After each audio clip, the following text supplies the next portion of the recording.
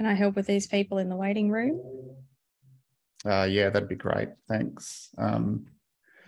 Just verifying that they're members or supporters.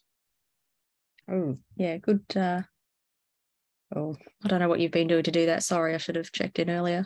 All good. So I'm looking for a couple of nation building. some of them have their full name listed, which is nice because Zoom seems to be a somewhat professionally used thing. Otherwise, let people in and private message.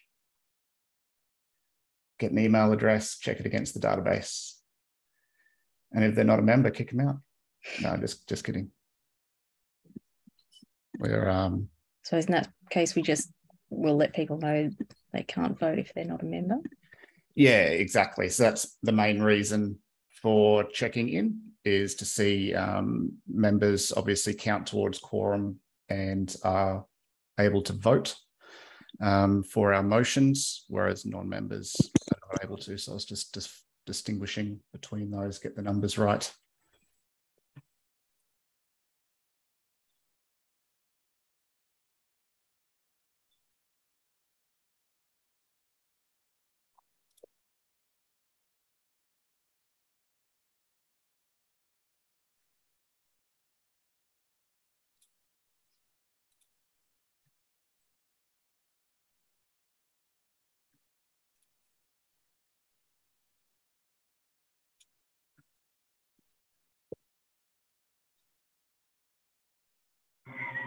Roger, it's David. I've just got a question. Yeah. Does everyone have to have their own individual page, or can two people be on the one Zoom link?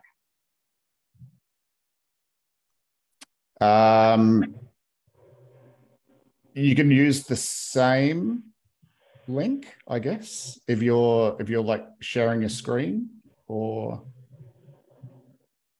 Yep. I'm not sure if Zoom actually lets multiple people log in. It usually kicks you out, although I think Andrea and I are actually using the same account, which is interesting. But yeah, for the sake of voting, so just to get a little bit ahead, I'm probably just going to look at using the hands up thing in Zoom and counting. So perhaps if you've got an extra person there who's a member, just let us know. Maybe just chuck in the chat, and we'll note it down as it's essentially a proxy, right? So whoever is with you. Cool. All right, thanks.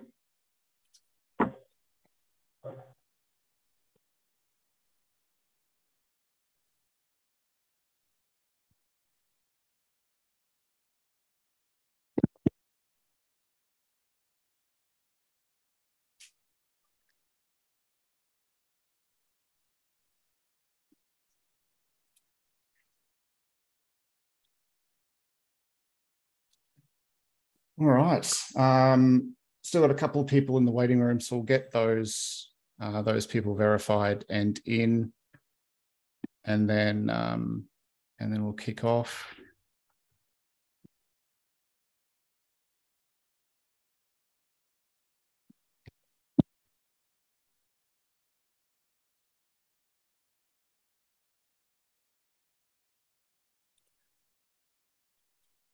Let's see.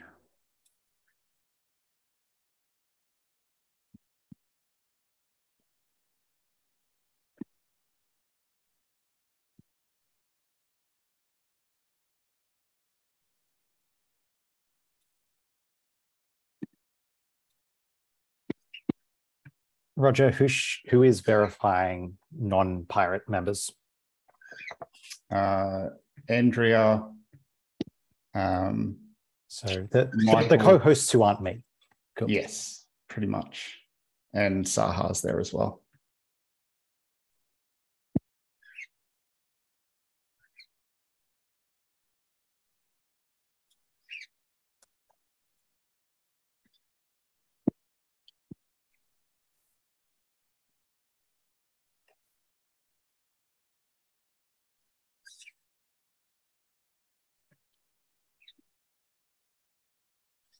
I was going to have this fancy screen up as a waiting screen while everyone came in, but totally forgot, which is fine.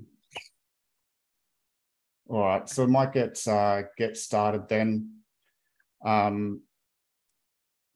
Thank you everyone for attending. So for those who don't know me, my name is Roger Whatling. I'm the current president and secretary of Fusion Political Party.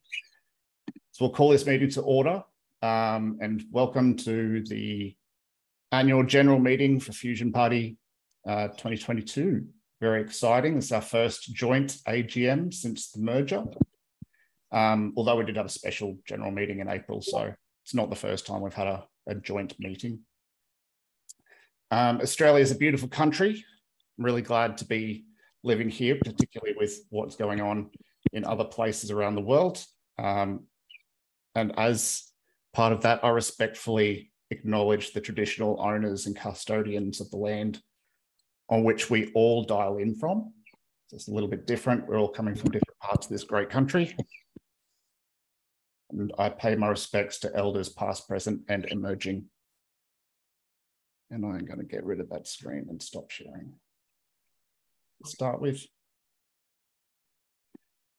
All right, so a little bit about how today is going to run. Hopefully it'll be done fairly quickly. There's a couple of hours probably worth to go through. So first up, we'll accept the minutes from the SGM, from the special general meeting that was held in April. We've got a few speeches to get through and then some motions, which include a special resolution for changes to the Constitution. We'll allow some questions and discussions on each, however, noting that the text for the special resolution cannot be changed without notice to all members. So that can't be varied on today. Let's see, we'll move on to speeches from the nominees for Executive Committee. That's going to be exciting. First time allowing for that to go out to all members for Fusion, which is very cool. And then we'll close out with general business and strategy discussion. Bit of an open tail then for people who want to hang around. I'm sure there'll be a few topics that are brought up throughout the day that we could go deeper into. It'll take a bit of time, so we'll leave that to the end of the meeting. All right, just a few notes on meeting etiquette as well, so that we can keep track as much as possible. I'll ask that questions and comments are held generally to the end of each section, unless specifically called for. Feel free to use the chat. Yep. Chat's going strong, which is great. But please be respectful of the speakers. Ensure that your mic is muted as well for anyone who's not currently, unless you're talking or being addressed. If you do have comments or questions, hold on to them, hold on to your thoughts, raise your hand function if you know where that is in Zoom, and we'll get through to you as we can. Now we do accept proxies for general meetings. So I'll do a quick tally and tell us we have some proxies. Where is that screen? 27 proxies. Okay, so that's important because proxies go towards our quorum as well. All right. I think that's it. How many people we got at the moment? 29 in the call and 27. What's 29 plus 27? Less than 90. Fair call. Thank you. Yes, so I think we needed 97-ish for quorum. So we are short of that. So we won't be able to proceed with decisions, so motions. What I will do, though, is still run through the agenda as planned. We can have the discussion around those motions, and then we will work out a time to reconvene and to adjourn this meeting to. How does that sound to everyone?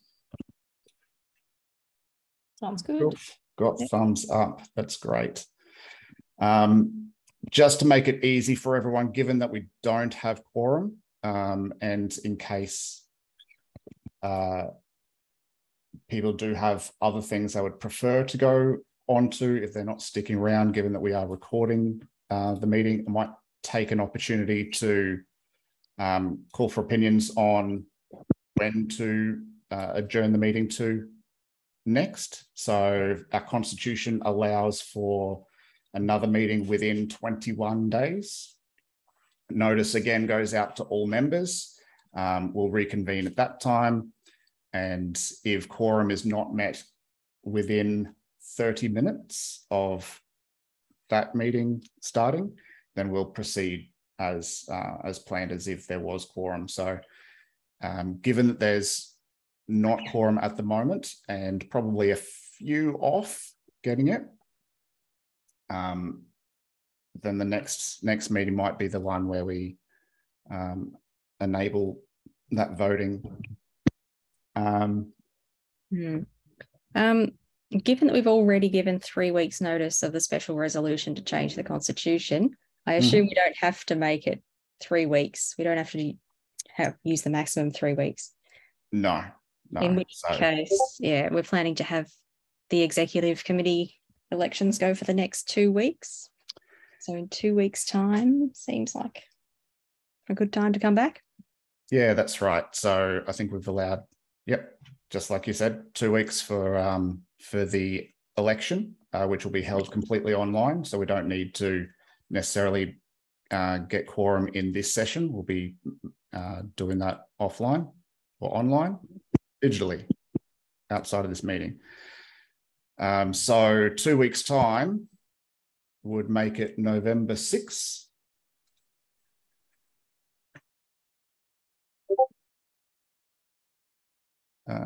How does November 6th sound for people? Can I get an indication with thumbs up if it's a yes? Check your diaries. Looks like a fair few thumbs coming in. It should be somewhat shorter as well. So we'll cover off the main topics in this session. And then the next one will be just to finalize those motions. So that looked like a resounding thumbs up. So we will look to target another meeting in 2 weeks' time on Sunday, the 6th of November.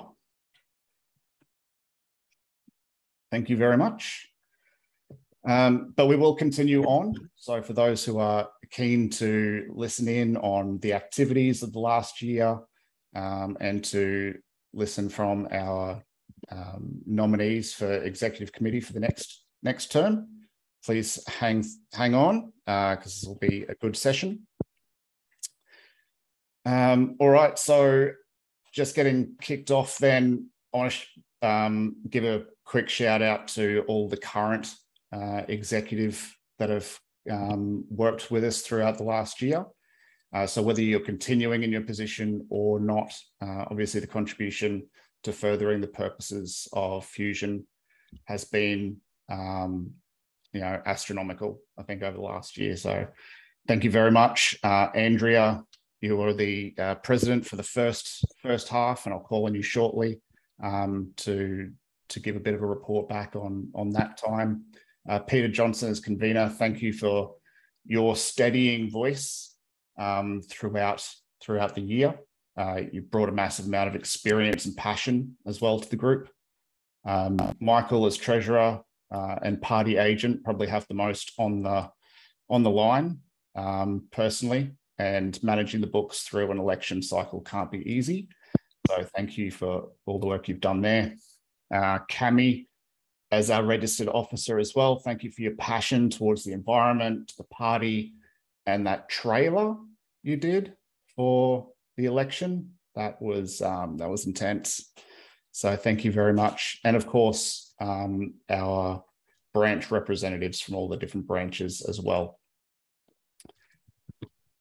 All right, so we'll kick off with some speeches and report backs.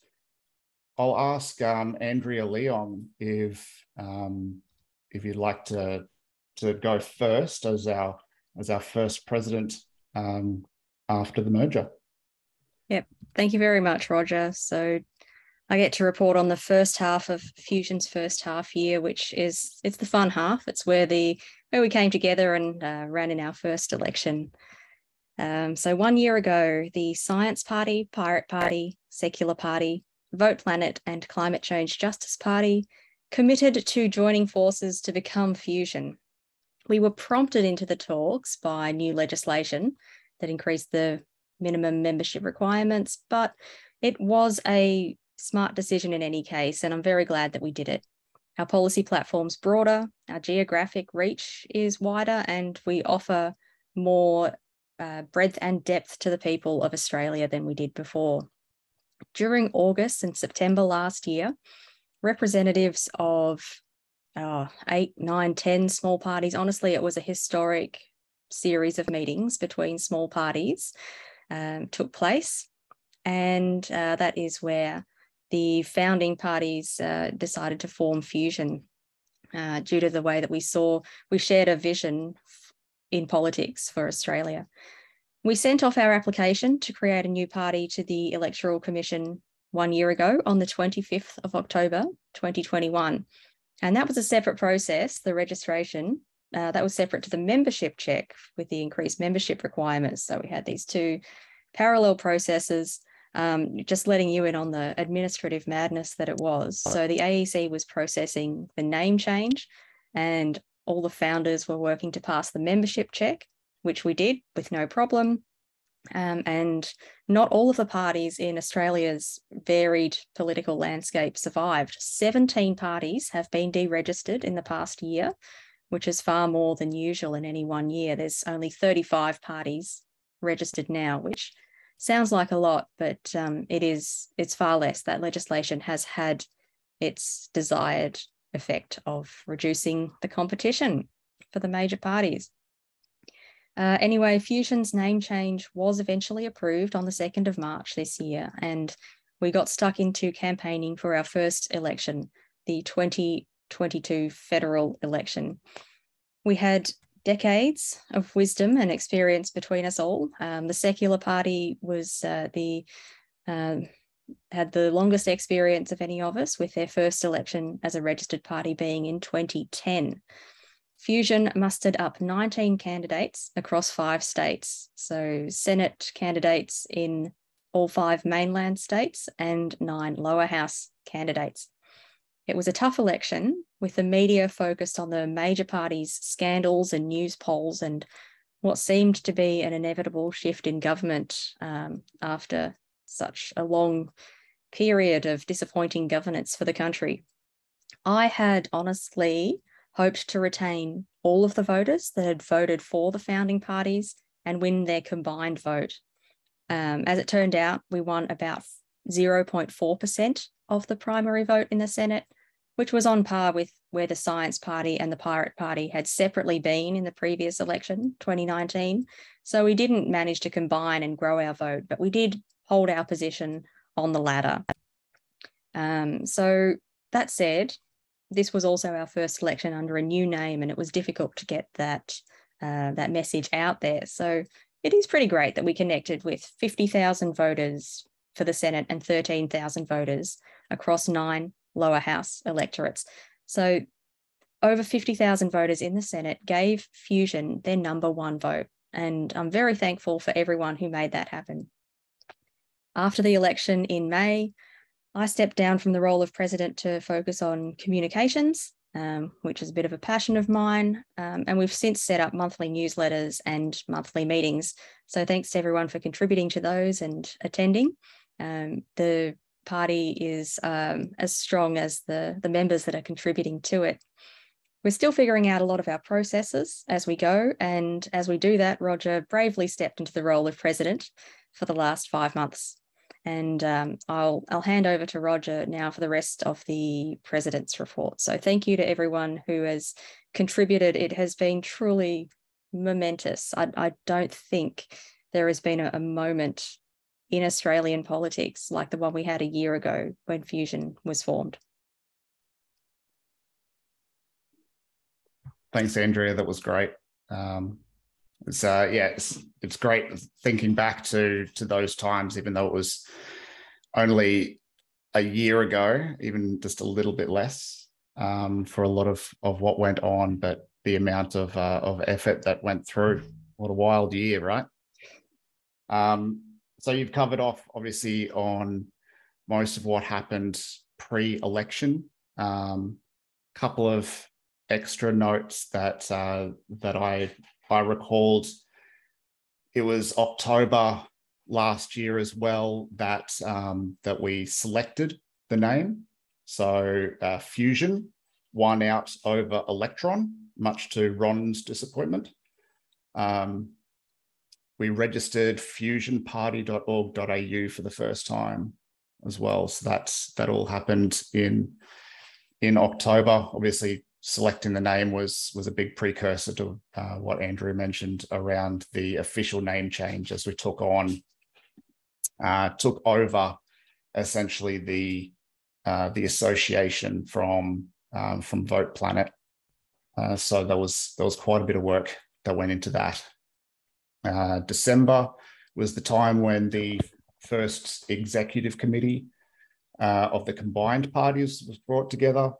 So that was filling all the roles that were voluntarily vacated from Vote Planet members at the time as well.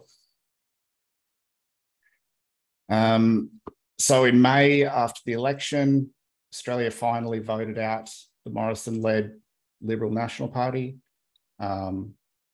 Anyone who has any hopes of LNP improving after ScoMo's ousting, I'm guessing we'll probably have to wait a little longer with Peter Dutton as the new leader there and the leader of the opposition. We have a majority Labor government. They've been relatively quick to get to some of their agenda. Of course, nothing's ever going to be perfect. Definitely hasn't been with them. At least I feel a little bit better than I did before May. But we'd like to see more. And that's why Fusion continues to move forward and to bring a new type of politics to Australia. All right. So I took over, as Andrea mentioned, in June this year as president. And since then, we've been working with the executive committee to start setting up the party structures that we want to continue forward with after the hectic work that has been done by everyone up to the election. That was way back in May. And like in the federal politics, we want to do more. And that's the main focus of the executive going forward, is doing more. And I want to make sure that everyone knows that we all play a part in building this party. So all of us. But Fusion in its current form is really still just a baby. And we're in the process of learning to walk, let alone sprinting. Fusion, as Andrea mentioned, brought together members from 5 different smaller parties. Each party had their own different ways of doing things. We're also happy to be welcoming new members to Fusion who are not associated with any of those founding parties. So everyone has their own opinion on how the party should be operated. The thing that I know that we all strongly agree on is that we want to make, it's the members that make what Fusion is today. Doesn't matter who the president is or anyone else on the executive. But if we're to grow, we want and need to have greater engagement with our members and with the communities we live in. So we've defined the functional areas that we'll need for future growth and action by consolidating the previous working groups into 4 distinct subcommittees. The subcommittees at this stage aren't incredibly important, but they are the structures that will enable the party to scale. So as Andrea mentioned, our communications focus is on making sure our message is getting out there and that it's clear and professional. If Fusion is to be a real contender, we must present ourselves as a voice worth listening to. And Andrea is doing a great job overseeing that area. Anyone interested in things to do with messaging, media, design, content, I encourage you to reach out to Andrea. We have our socials, we have a monthly newsletter now. They're all looking for content, and we just recently made a couple of official submissions as well, which is really exciting. So get involved with that parliamentary submissions in the name of Fusion, which is really exciting. So a massive threat to a party in the current state that Fusion is in, as well as having members lose interest between elections. Thankfully, we've got Sahar, Khalili paving the way of engagement and finding ways to keep the conversation active. So if people is your jam, keeping across current topics, conversations in the party, reaching out to members and supporters, then have a chat to Sahar. Thanks, Sahar. The party's also had its first attempt at a state election campaign. And while we haven't been successful in getting the party registered in Victoria, more learnings are coming out of the experience that will go toward improving our next federal elections. So Campaigns is Miles Whitticker's middle name, and he's keen to keep building out the campaigning infrastructure in as many locations as possible ahead of future elections. So if you're interested in campaigning, campaign organising in your local area or just in general, reach out to Miles. And the last, but certainly not least, and Tyrone, you were calling this out before we kicked off as well, policy development. It's back underway. So this area needs a lot of attention. So we can't just jump straight into new policy or what's hip right now. As mentioned earlier, Fusion being new, we don't even have an established method of developing and agreeing on policy. Founding parties still have significant amounts of their existing platforms that need to be reviewed, potential adoption or adaptation into the Fusion platform. There's a lot of work to be done there. So if you'd like to get involved, let anyone in the executive know so that you can be included in future conversations. Another exciting piece that we've been actively working on over the last few months within the party is developing a values framework for Fusion that will ultimately underpin everything that we do. So especially with future policy. So it enables a benchmark to test ideas against, and also to guide for areas where there might be where we might not have specifically covered by a policy platform. Now, I'm not going to do this much justice, but I do have a slide that I wanted to share that will show what those values are.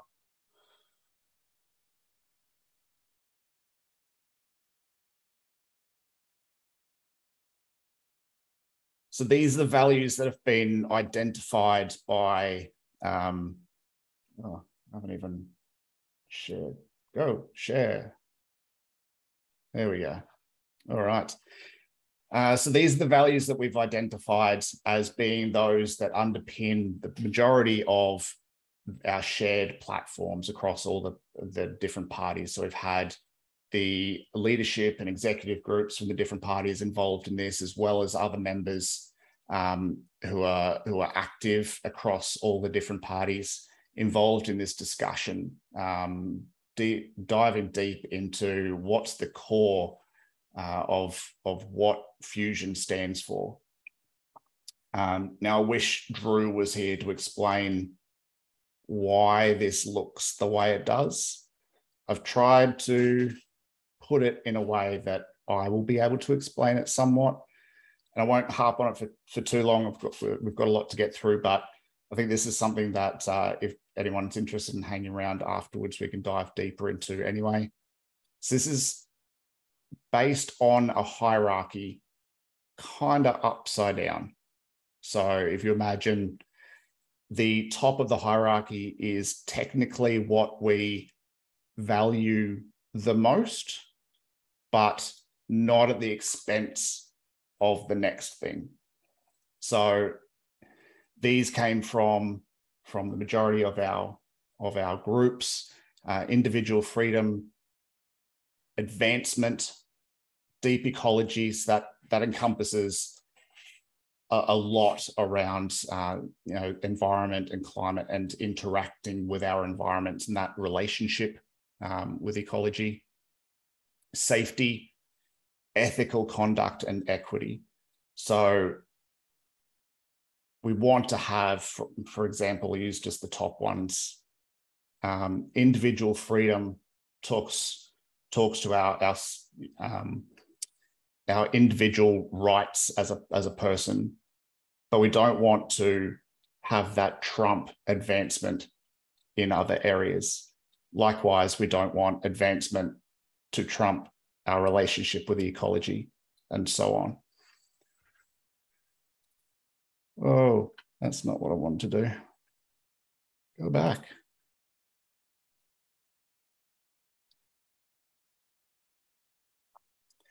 Anyway, so that's the work that's been going on at the moment. Drew Wolfendale has been facilitating some really great workshops around this, and we've got a lot more work to do. This is just the top layer. Out of this come a whole bunch of principles that will be developed over time, and that will really be the foundation for our policies and our being, essentially, as a political party.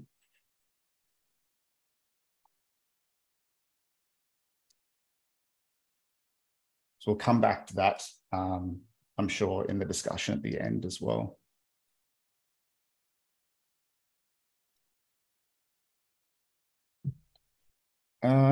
All right, find my place in the notes.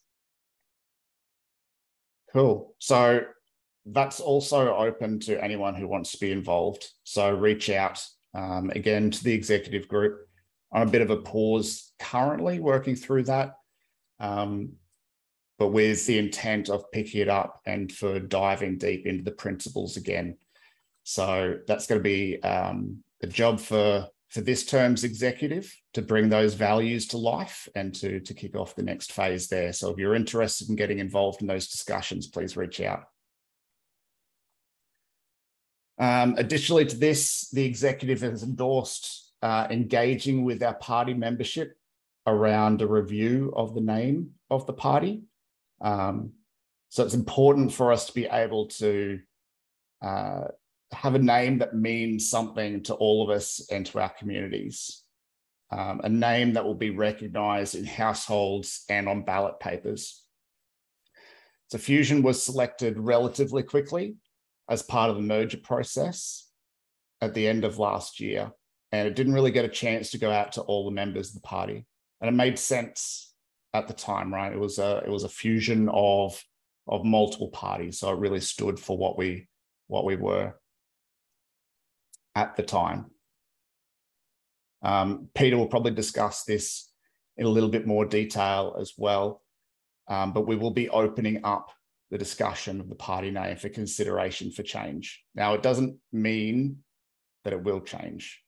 Fusion's still a very viable option. There's a lot of people who have grown to love it over time, and it does really mean a lot of great things. We just want to be sure that it's the best name that represents the party for a long and healthy political future. All right, so here we are 1 year in to our joint journey. I want to do a quick show of numbers as well, just because I'm in a sort of joint president and secretary role.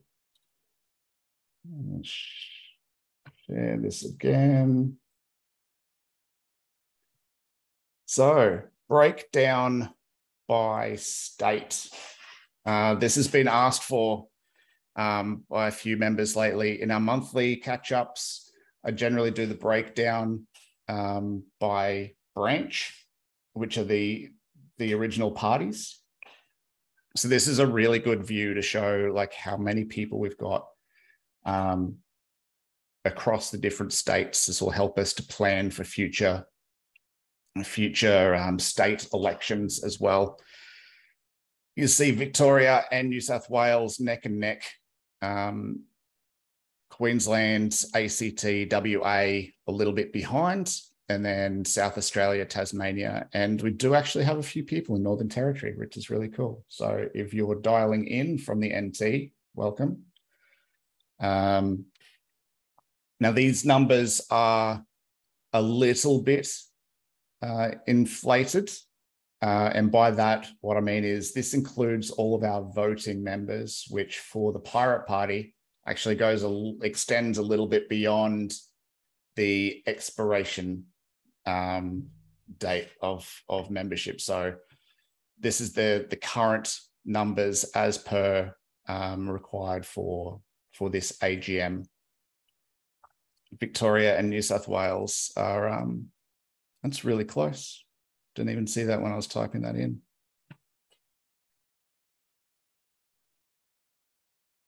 Anyone got any questions around membership? Just a comment to say that Victoria would be so far ahead of its population proportion in general because we've just had a membership drive with the upcoming Victorian election. Very true. Very true. Yes. So Victoria will have a lot of new members there. There was definitely, I think last month alone was close to 30. I think about the same month before as well, looking at lapsed members that signed back on. Awesome. Go Victoria. So yeah, that's a really good point and a good call out for the other states to re-engage with past members as well.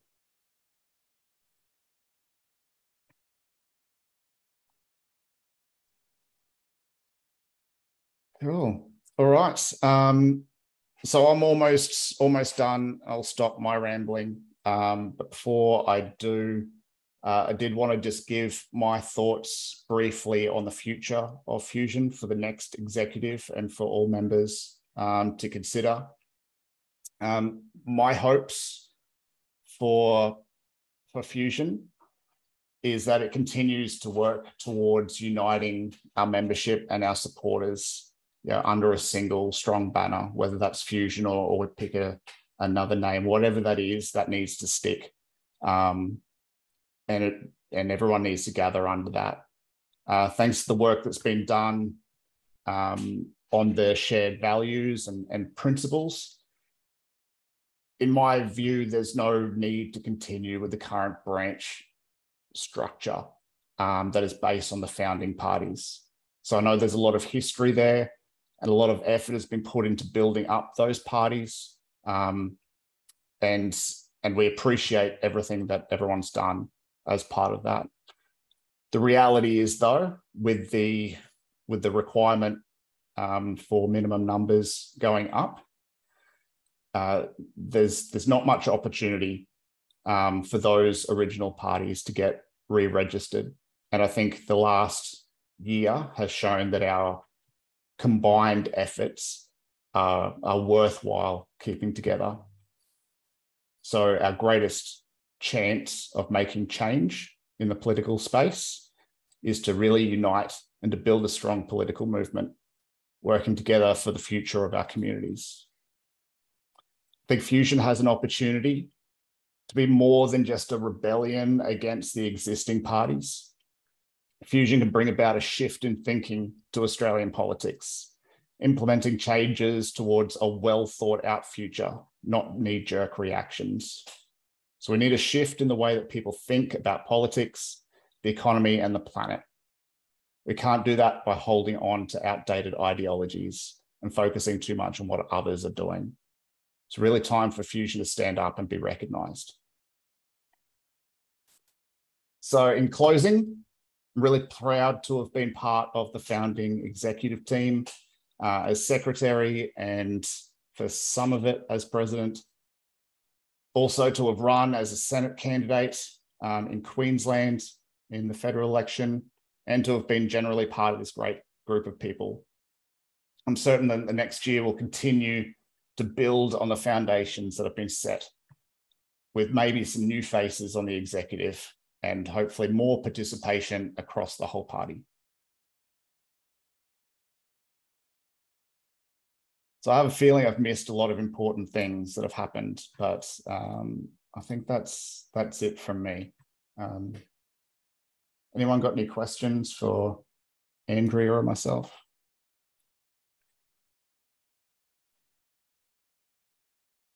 Nope. All right.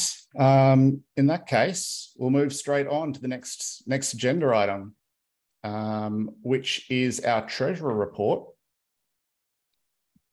Michael. Thank you, Roger. I'll let you control the slides since there's just two of them, if that's cool. No worries. I'll try and find it. So I will keep this relatively brief for the sake of time, other than usually in certain cases, I would go through certain things in more detail. Happy to answer any questions, sort of additional questions as we go or afterwards. But I will keep to the general items that are that are mostly required for this report. So some of this data is stuff that you may have seen in the monthly meetings. This is usually I do a monthly wrap up of each month. This one is for the full financial year of 2022. So obviously notable events of this. This is sort of a busier financial year than ones where there are no elections. But it is also the start of Fusion. So the accounts started with the Vote Planet account that became the first Fusion account, and there is a note to be made first that there are a few parts of our financial responsibilities that are a little up in the air based on the idea of, or based on the requirements from the AEC and advice we have received from the AEC in recent weeks. So with Fusion having been a merger of multiple parties, those parties themselves had their own financial situations prior to the merger, and we have requested advice both from the AEC and more recently independent advice as to ensuring that we are compliant and meeting all of the requirements through via required of us from both the AEC as well as Victorian Consumer Affairs and the ATO. But that's a less of a important, or that we have fewer obligations there. So the main point where I raise this is that with the very recent AEC financial return, we have submitted both payment and receipts for the entirety of Fusion, including the branch's previous financial structures, whereas this report is specifically for the association that is Fusion Political Party for the AGM purposes.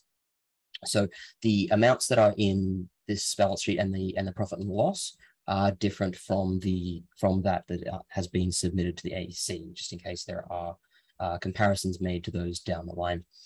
So after that, with that said, I will just run through these. So this is as at the end of the financial year, so 30th of June, and the multiple accounts that we have there of the statement account and Stripe account. Stripe is just where we receive donations via our website, so that gets automatically transferred into the account. So at the time, there was just some amount of $3,198 that hadn't been sent through, and the account had $28,362.98, so total of the $31,000 figure you see below. there was an amount of liabilities there that, as at the time of the end of the financial year, the majority of this was reimbursements to candidates. So we have processed a number of, so all of the donations that went to candidate pages were allocated to reimburse the relatively large personal costs that majority of our candidates needed to incurred in order to run, including the $2,000 registration fee for each candidate. So at this time, not all of those had been out. So this isn't sort of weird debts that we're in or something like that. This is just unallocated reimbursements in this case. So 17,000 there. So over the course of the entire, so the net assets there at the end of the financial year, and Zoom has a thing blocking me, but I'm pretty sure that's $13,826. Oh, that's the next slide, but so $13,826.11. So that's the financial position as at the end of the financial year. So if we just jump to the next slide, I'll just run through the expenditure. So firstly, income. So expense contributions in this income, I'll skip over interest of 57 cents. That's not very interesting. Expense contributions is just a separate line item from donations, as it is value. It's figures that candidates had contributed to the bank account for the purposes of their own campaign. So this fits just differently under the sort of the tax implications and things like that. Then monetary gift in kind is all of the donations. So usually I'll sort of say this every time, but obviously a huge thank you to everyone who has donated and made all of the things we've been able to do possible. So not only has most of those donations have been towards candidates during the time, which just allows those campaigns to exist, but also for us to just keep the lights on. There are various expenses that we have that we sort of require on a monthly or yearly basis. So just going through the operating expenses. Now, a number of these are, the combination of these are things that the party spent as per the party, and some of it is any costs that were incurred by candidates that were then reimbursed by the party, accounted as expenditure here. So when we say administration fees and expenses in the first item of 17,000, that is going to be predominantly, there will be some of that will be things like Victorian consumer affair fees that we've had to pay for constitution changes and things like that. But the majority of that is going to be donations that went to reimburse candidate registration fees with AEC. Advertising is going to be a combination of Facebook and Google, various sort of just general advertising that we did for candidates over the course of those things.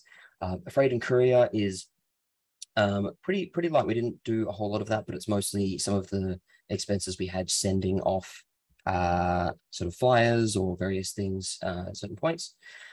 General expenses is, I understand, very vague, but that's actually just a remaining allocation as at the end of the period for some reimbursements that had not been actually yet allocated to a particular account at this point. IT services and subscriptions is just some of the online services we pay for. So official Fusion email addresses is one of the main ones. There are some expenses that have occurred in the next month, so not in this financial year, for things like Nation Builder, which is what we use for the website and various things like that. That's a lot more.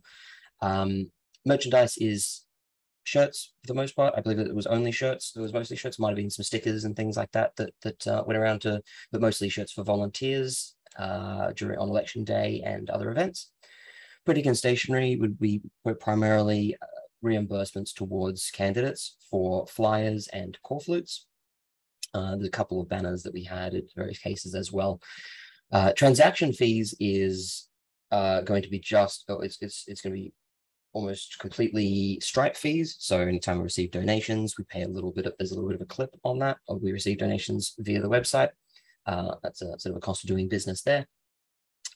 Travel expenses was, again, just a couple of a small amount of reimbursements that were allocated for assisting and it's sort of the same thing as the next one, which is the volunteer expenses, various things where sort of volunteers were reimbursed for particular costs in some of these cases that are sort of somewhat miscellaneous and didn't really fit into a particular thing. So total operating expenses there of $30,292.09. So the note from the balance, that net profit there is the same as the closing balance as at the end of the year, because this is the first year that we have operated under. So we started with a zero balance there, and we've ended with that $13,937.77.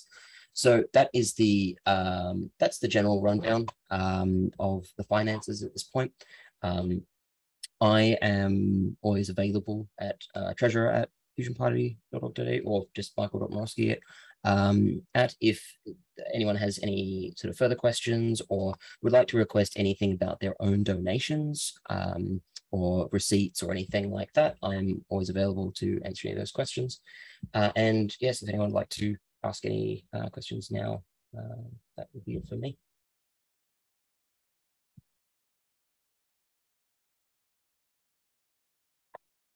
Actually, just a quick note, there is also a separation, just to note, there is, while there is this expenditure in this is also party expenditure, and there is additional expenditure that candidates have made for their own campaigns that is not included as association expenditure.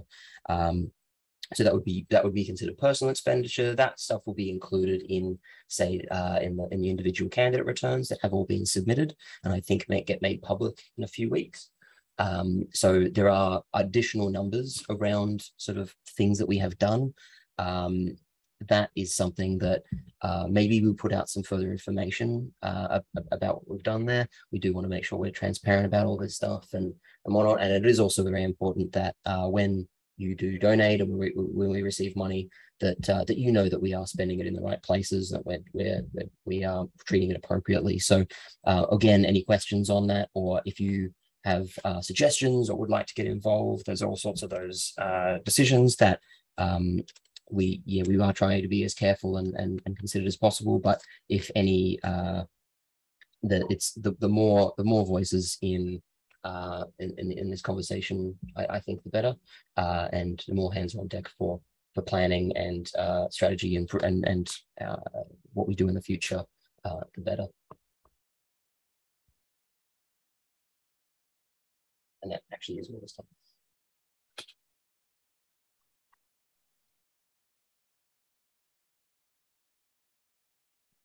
Awesome. Thanks, Michael. Couple of round of applause for sure. Any questions for Michael? That's a huge amount of effort, by the way. Andrea, was it 19 candidates, did you say? How many candidates did we have? Yep, 19. 19. So Michael pretty much ran the financials for the election solo, working with all of us candidates, a whole bunch of whom, including myself, who had never been a candidate before, bugging him with questions left, right, and center. Him trying to deal with the new branch structure, which none of us had really experienced before. So thank you very much, Michael, for all that hard work. There was definitely a lot put into it, and those numbers, they go to show what goes into an election, but also just in running an organization at all. So we do definitely need funds to keep the lights on, so to speak.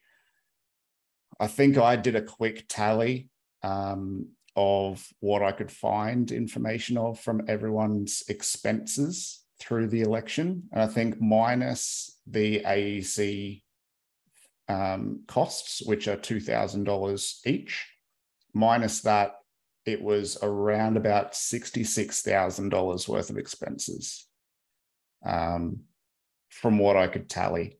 Now there's a lot, and I think I'm probably one of those as well, who was just spending on stuff because I didn't know what I was doing, and then trying to gather receipts months later. So there's probably some other stuff. Don't tell the AEC that. But yeah, it's a big cost running an election. I might just chip in and say that I think a spend of $60,000 is kind of a moderate spend for a major party candidate in one seat. So we do a lot with the amount of money that we have. That's why we're so reliant on volunteers. Yeah, we've often, at least in sort of previous years, or the Science Party and what we've often done comparisons between the number of votes gained per dollar spent for each time. So I did a brief report on some of ours sort of a while back in one of our monthly meetings, but usually comparatively, obviously there's going to be diminishing returns on money spent and things like that in cases, but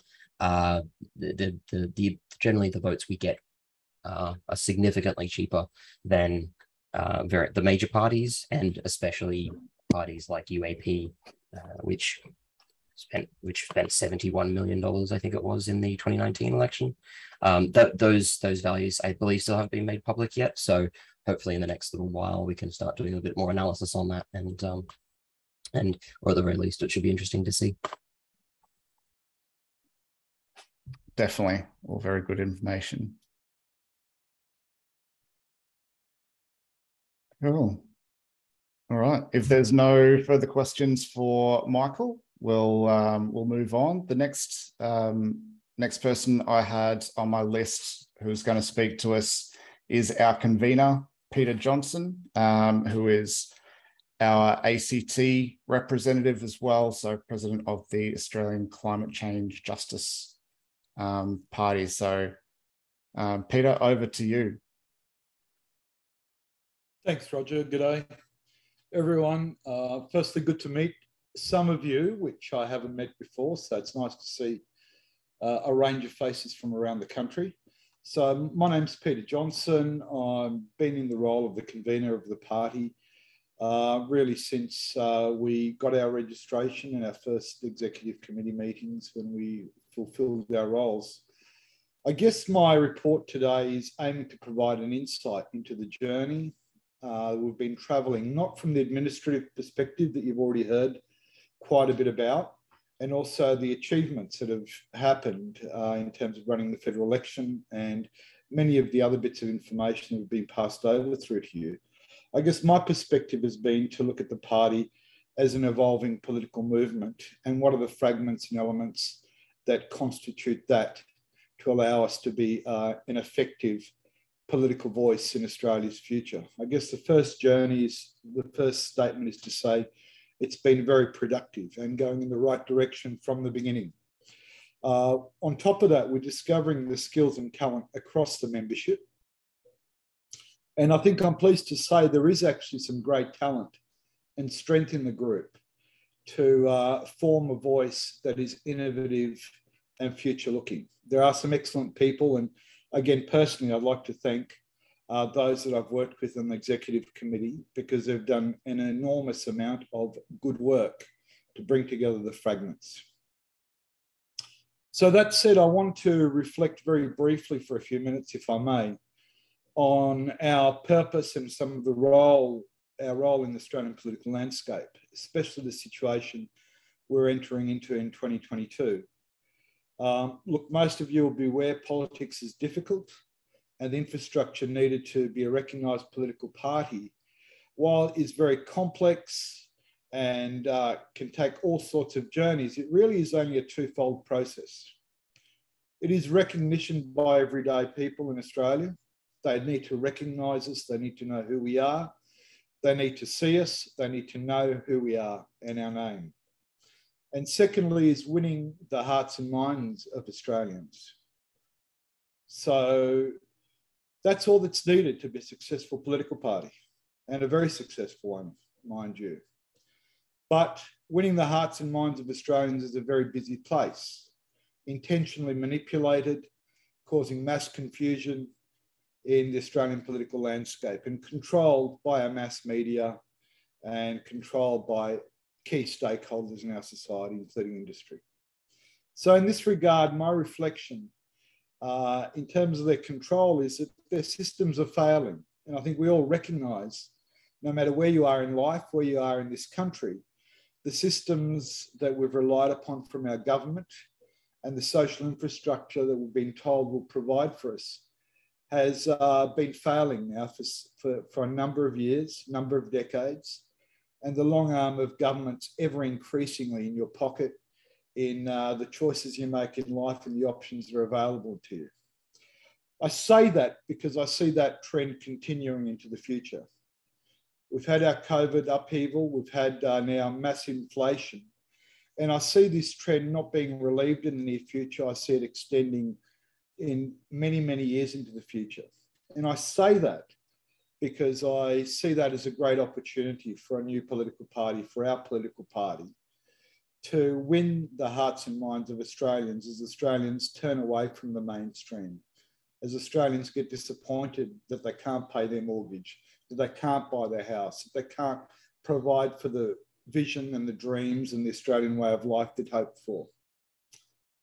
So in that regard, Fusion has an opportunity, not based just on our own skill and our own innovative thinking. It has an opportunity to bring to us those Australians that are slowly getting enlightened and moving away from the dogma of mainstream politics and looking at something else, and not necessarily just a vote once every 4 years, but a genuine political paradigm, a social answer, some social magic and social innovation and social thinking, where they can help them reorientate their life for their own personal better future. So I see politics very much not just a social or a community future, but I also see it as a personal spiritual future for people that seek to change their lives and find new meaning in their own lives. And in that regard, Fusion has that opportunity to bring those Australians towards us. So some of the areas that our greatest opportunities are, I think, as we emerge from our establishment stage, is to be a very strong political think tank on alternative public policy solutions across the failing social infrastructure that we see all around us, be it climate change, be it social equity, be it economic and industrial development, land management, our justice system. So we've covered off a lot of those. And in our initial policy circuit of our policy platform for the federal election, now we've consolidated some of those with our value statements that Roger's presented tonight, and we continue with our work on the principles and policies. And in that regard, our new policy working group's really a group that you as members should be carefully thinking about to participate in. Secondly, I think is our opportunities to start finding stakeholders, organisations, think tanks, academic institutions that may not become our members, but are our stakeholders. We have great affinity with them, we want to learn with them, and we want them to use us as their political voice, where they may be hampered politically to exchange their views and ideas. And thirdly, I think we have a really genuine challenge to learn how to be a good opposition. You know, we will not have a majority in Australia's parliaments for some time, but to get there, we need to be an effective opposition, which means we need our spokespeople on different policy platforms to be heard, to have a platform in the social media, and to be articulate in our vision so that they can win the hearts and minds of Australians. That said and done, I think there's a few things to do for you as members to help us get on with that journey. One of the things that we are looking at, of course, it's already mentioned, is the working group on policy, and there'll be other working groups being formed shortly after the AGM, I expect. We sort of put them on hold while we went through our value statement at the end of last election, but they're resurfacing and they're a fruitful space for you as members to be involved. And I don't mean seriously involved in lots of work and lots of sort of frustration or lots of time. I mean just genuinely as a bit of either lighthearted entertainment or a bit of articulate, intelligent thinking with peers that are thinking along the same lines. It is a bit of fun, and I encourage you to sort of bring that into your life. The second thing is alliances need to be forged. You know, we all move in very different networks. You know, you may be part of the Tuba Players Club or or the local triathlon or whatever may be the case. But there's many other networks that you belong to that Fusion needs to align itself to, not only to understand what they do, but where our alignment of policy is, but also to communicate with them.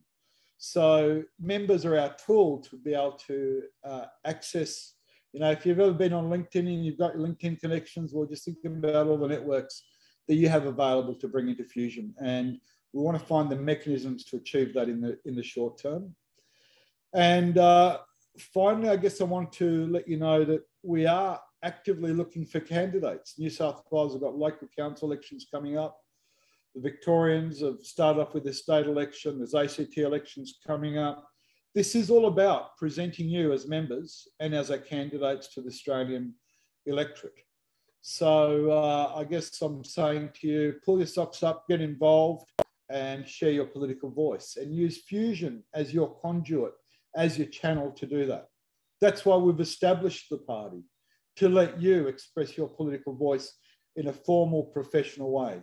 And I must say, with the team that we've been working with, they are exceptionally professional. I found them articulate and very responsible people. So there's a very strong foundation to our political party in Australia. So that's, I guess, my last statement, which is to appeal to you as members to help in building the party, because it is only going to be built when our membership doubles, quadruples, and sextuples. And that's our core focus, I think, over the next 12, 24 months. That said and done, and aligned to that is considering really how do we make it easy for Australians to recognise us, to have affinity with us, to utilise their current social paradigms and their morality to support a political party being innovative and forward-thinking as we are. And in that regard, we are going through a process through the executive committee that's approved to review and assess the name by which we choose to align ourselves with. I have a process that's been approved by the executive committee. And Roger, I'd like to put it in the chat and circulate a document now, which advises everyone formally of the commencement of this process. I'll drag it, and I think it's being sent now, uploaded to the chat for everyone to take a look at. I imagine we'll circulate it shortly after this meeting as well. Look, I'm an advocate for evolution and growth of our party, and I really do think it's not just about us being better and trying to achieve what we want to achieve. I think in due course, we will have a substantial amount of support from people turning away from the mainstream status quo. People are looking to find meaning philosophically, emotionally, morally, and I don't see any of the other major parties able to do that. Even our closest party that could be recognised as a major party, the Greens, are very socialist orientated in their agenda, and the way that they're approaching their politics is a very different version of sustainable development than the version that I've heard over the last 12 months. So very proud to be involved and look forward with working with more of you. Thank you.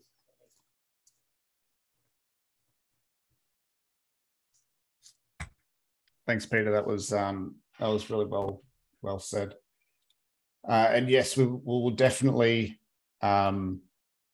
circulate that document after this meeting as well. We'll send that out to our members, and we might even put it up on the website so it's available for members to have a look at as well and to get involved with. So there'll be more communications as that comes out. We might even speak to it a bit on Wednesday at the upcoming monthly member meeting, just to go through a bit of that process. And of course, if anyone wants to stick around at the end, we can start to look at it as well. While we're here though, does anyone have any questions for Peter directly before we move on? Going once, going twice. All right. Next up, I'd like to invite Sahar to speak on behalf of her role as engagement officer. Thank you. So I was assigned being engagement chair or engagement officer in July this year. So it came about because I had a strong push to drive and define how Fusion engages with its own members and externally with other orgs, individuals and parties.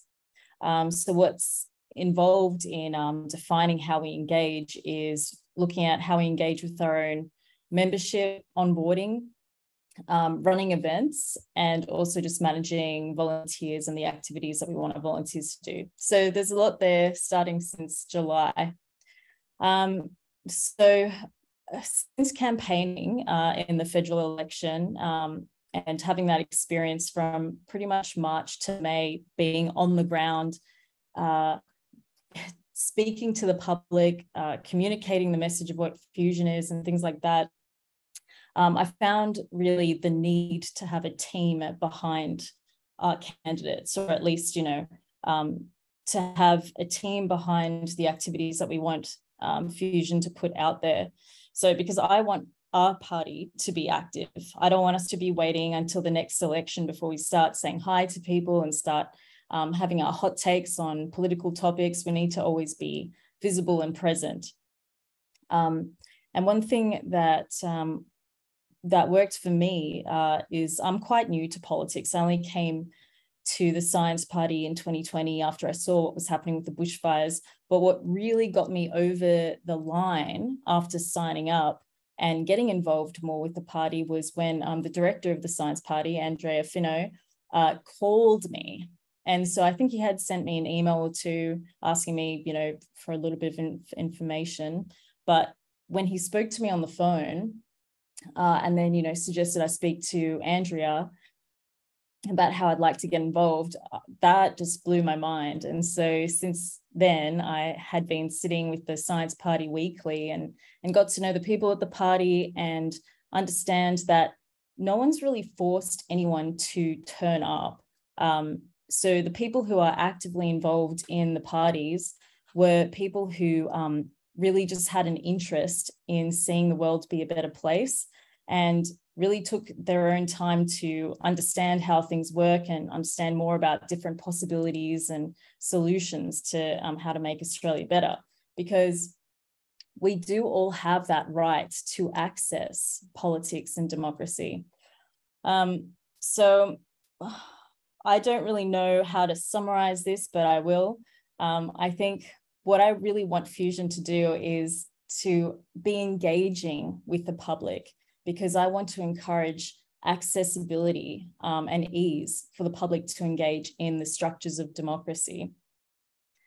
So that will include, actively engaging our members, actively engaging with the public, and also doing education campaigns. So I'll just rattle off a few things that we've been up to since July as engagement.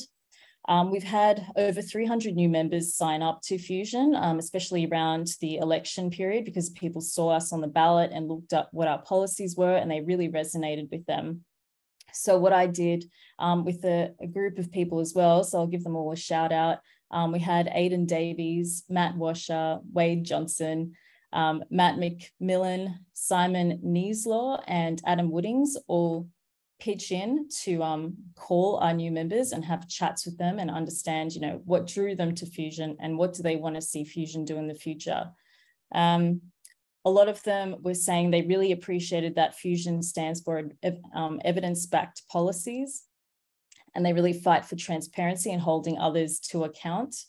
And also, it seems like our vision for Australia wasn't focusing on things like taxes and petrol prices. We were looking further into the future and really just embracing new ideas and also finding implementations for those new ideas. We weren't just throwing out slogans like we saw UAP saying their 3% cap on mortgage interest rates. And it's just, what? So that's going to appeal to just a small group of people who are buying houses, and there's no way they can even do that. So it's just a piss take party. But we are not like that. So yeah, I'm focusing on engagement, focusing on engaging the public. I've written here, avoid ranting. Another thing is, so as well as calling our members, I really want there to be a community in Fusion. So, you know, it's really easy to access our members, get volunteers out on the ground, and volunteers to feel supported and informed to know how to represent Fusion. So we've set up a fortnightly hot takes chat on the Fusion Discord. So it's just allowing another avenue for people to talk to each other and share ideas. And it's been really good. We had me and Michael, we're already brainstorming a website or app for Fusion. Milspec introduced us to a calendar he was tinkering with, which I thought was so cool. So we're developing more of those types of opportunities with Fusion to just interact with each other. And we'll have more in real life events as well as we get back to normal. So that's that. We've also had an idea to launch a Fusion podcast, but I think one thing that I'd like to stress, and it's funny because my role is to really engage our members to recruit volunteers and volunteer activity, but I really need more help with finding volunteers who are willing to donate their time. Just a little bit, you know, I'm not signing you up to anything, but if people are interested in getting involved in policy development or lending their voice to a podcast or just anything, let's start the conversation, because I really would like Fusion to grow and be thriving and to be really interacting with Australia and not be just a party on the ballot paper. Thank you.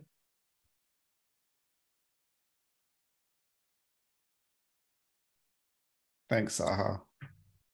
Yeah, I think that's really important that we continue to be an outward-looking political party with our communities and not just become like this niche social club where we're all capable of talking to each other about things, but no one else hears about us. So that's really good.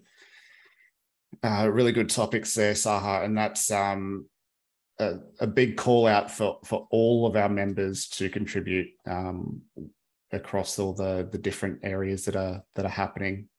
We definitely do have a lot of cases where it's a few people doing a lot, whereas it would probably be better off if there was a lot of people doing a few things. So if you've got any spare capacity to get involved, definitely reach out. Any questions, comments directly for Sahar while we're on it? Cool. All right, so that concludes the section that we had earmarked for report backs, unless anyone else wanted to speak up. Our next section, we're going to go on to motions. Given that we don't have quorum for this evening, we won't be able to go through all of them. So there's a couple that would be more formalities for an AGM that will hold off until our adjourned meeting in a fortnight's time. So we would typically approve the minutes from the previous meeting, which was our SGM in April. We would accept the financials, so the statement of our financials that Michael presented as well. So I'll put those off until a fortnight's time. We can go through there, but we've definitely got a lot of information out of, particularly from Michael's segment there. The next piece, which is also a motion, but I will bring it up in case there is some discussion. Anyone wants to talk through things, is the constitutional amendments. So this is a special resolution required legislatively to go out to all of our members, make them aware that we are proposing some changes to the Constitution. Now, we did some changes in April. That was the primary reason for the special general meeting in April, and that was to make some what we viewed as necessary changes before the election kicked in. We've got some more changes through this time. If anyone's had a look at the summary of changes that was linked in the invite, you will notice that a whole bunch of the proposed changes are actually just updates to reference numbers and some grammar things, because I missed them in the last update, so sorry. But there are some more significant items in there as well. And as a heads up, because we're still in a very foundational position, even though we will definitely be progressing with a lot of the more interesting parts of being a political party, there are likely going to be a lot of constitutional changes over the next couple of years. The constitution at the moment was fit for purpose for the original group that we inherited as part of Fusion, and there's been generally the consensus that it's quite lengthy and hard to navigate. Now, that's no fault of those who put it together, well, who brought it to us. It's probably the fault of those who put it together, because it's mostly based off of the model rules of the presented by the CAV, who are they? Consumer Affairs Victoria. So there will be some further changes going forward, but we do have some ready for acceptance in this round. Is anyone interested in going through any of those changes, or are you happy with reviewing those externally before it goes to vote? So it'll go to vote again in a fortnight's time.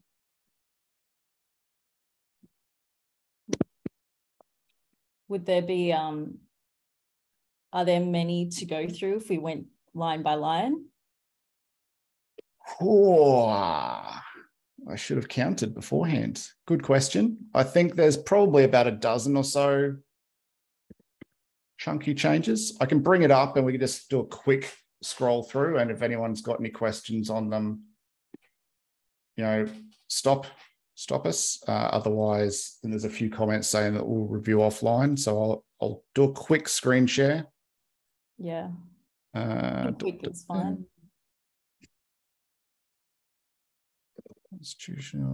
Constitution changes. I think it's this one. Put a link in the chat as well, but good to share. Awesome.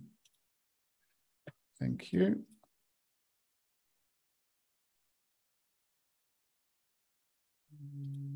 This one. All right. So can everyone see the screen there? Perfect. All right. So I'll run through them very quickly, just top to bottom, and then call out if you want to go through any of these here. So the first one is adding a section under name, calling out what the association used to be called. Now this is one I actually added after Michael and I went through weeks and weeks and weeks of trying to get a new bank account set up under the existing association's account, because we had no official records of a name change, even though we had all of the official records of before and after the name change. There was nothing that actually said that the association changed names. Now, I'm pretty sure that's just a quirk of the bank that we were using. But nonetheless, I figured, why not chuck in a line in there that said what we used to be called? So that doesn't change anything for the current name. It's purely just a reference point. Next item is for resigning as a member. So we have a provision to contact a member, or for the secretary to contact a member. And if they don't respond within 3 months, then we can remove them as a member. Now, it's really important for us as a political party to be able to maintain a register of active members. It not only helps with making sure that we are targeting the right people to get quorum for meetings such as this, but it also gives us a realistic view of what numbers we're going to hit if we're trying to get registration either at a federal or at a state level. So this doesn't change the premise of the rule. What we're looking to do is reduce the time allowed for the response from 3 months down to 14 days, down to 2 weeks.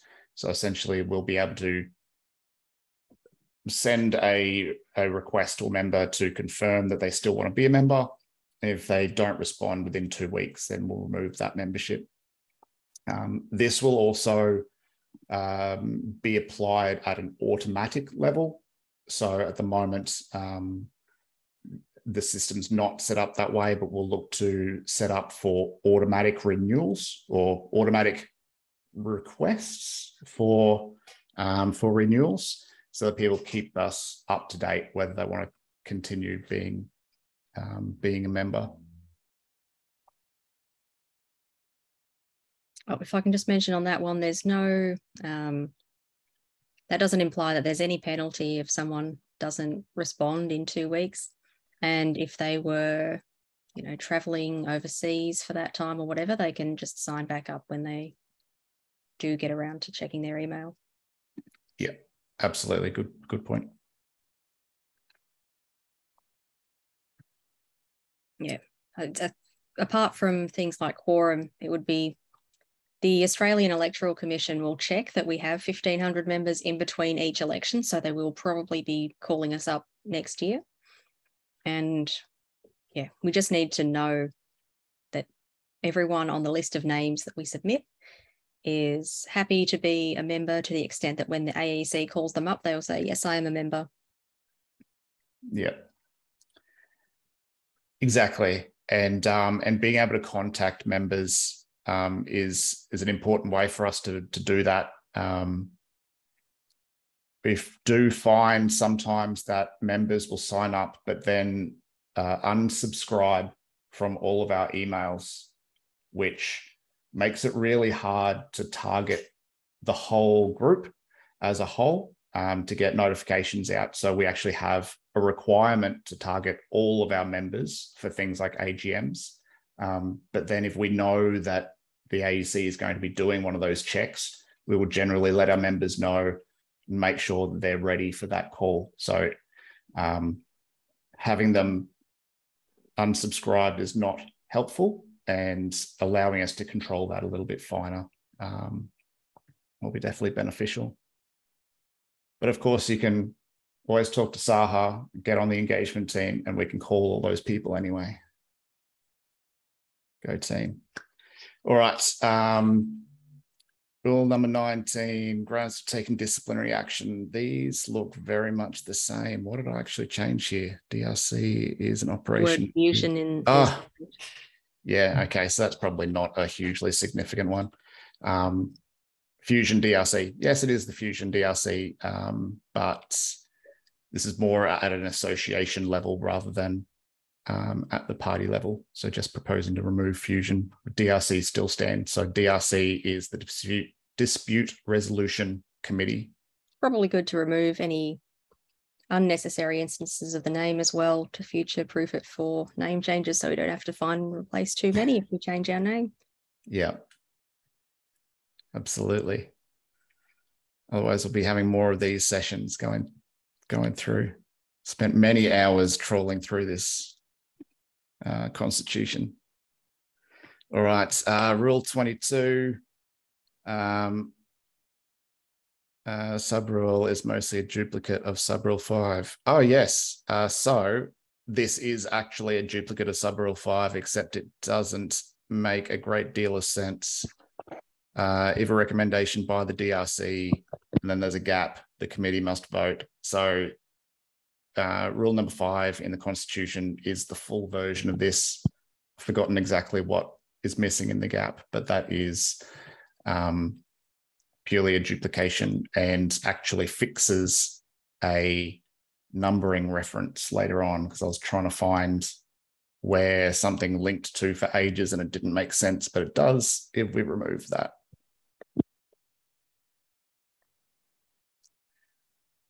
Uh, 45, composition of the committee.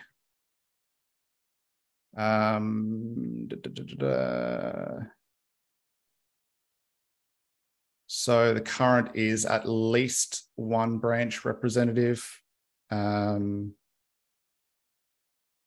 Proposing to change that to up to one branch representatives. This way it makes it a little bit more even. Originally, this was, and also with the removal of J, the additional branch representative, the intent there was to allow for leveling, I guess, across the different original branches that join, so that there's no one branch that has more people than any other branch. In writing, it makes sense as a nice way to make sure that there's no attempt of one particular group to take ultimate power over the whole party. The practical realization of this is that the different branches will have different numbers of people based on how many people they have available and want to be involved. So even with this rule in place, the branch stacking, shouldn't use that word, that's used elsewhere politically, isn't it? The number of people provided for a branch has been fairly off anyway. So to make it easier going forward, the proposal is to essentially remove this leveling mechanism and present one branch representative specifically as the representative. So this doesn't then account for anyone who's in a elected position as an officer.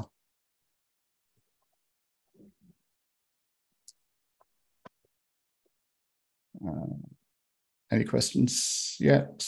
Doesn't seem to be. Composition of the committee. A couple of lines that were kind of redundant. Any members appointed under Rule 61, which is filling casual vacancies. If they're filling a casual vacancy, they're actually a member of the committee, so that doesn't need to be called out specifically. Co-opted non-decision making members, if any, may be appointed from time to time. This also, our committee meetings are quite open to the party. We probably don't advertise it as much as we could, but they are open for people to sit in and contribute to. The only difference is that you won't be able to actually vote on things. And this line is actually saying non-decision making members anyway. So it's a little bit redundant for how we operate the committee.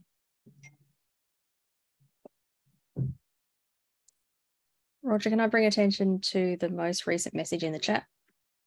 You can. What's the message today? Let's have a look.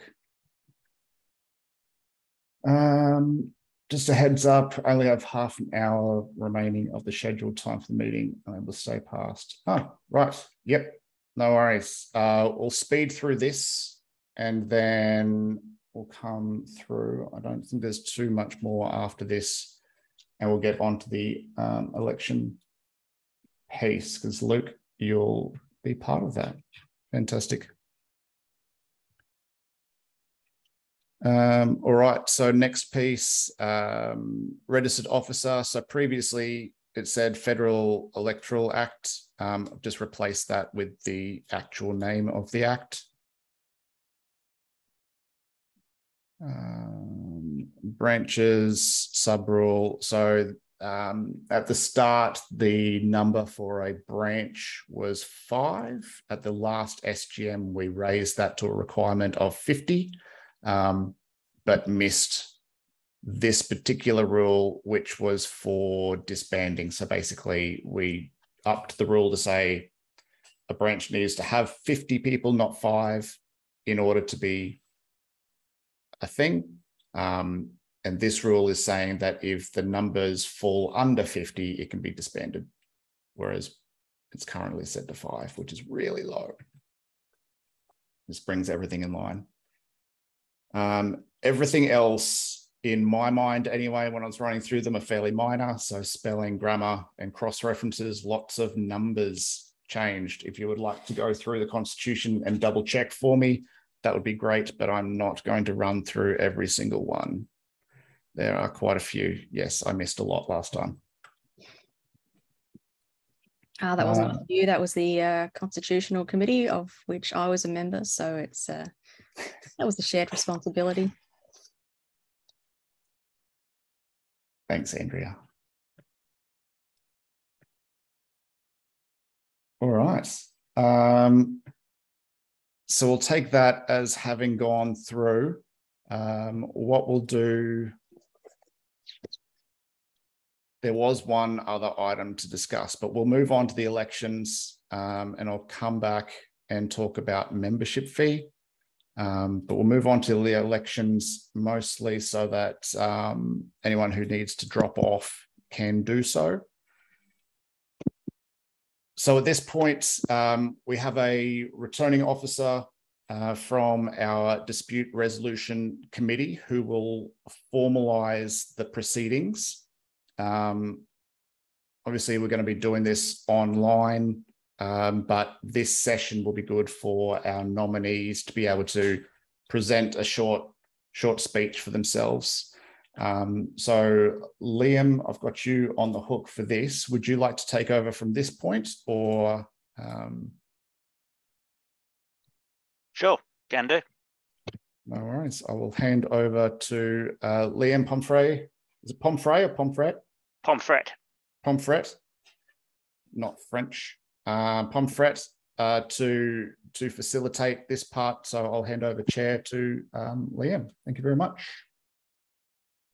Okay, thank you.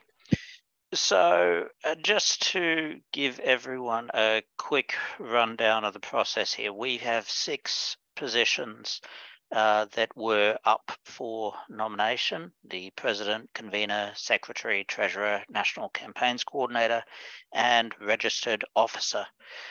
For 4 of those positions, we've received 2 nominations. For the final 2 positions, Secretary and Treasurer, we've only received 1 nomination.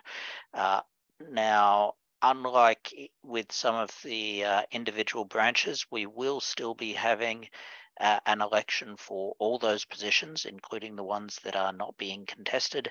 That is because you will have an option in all these elections to basically say none of the above, search for other candidates. So just because someone is standing uncontested does not mean that they are guaranteed to be elected.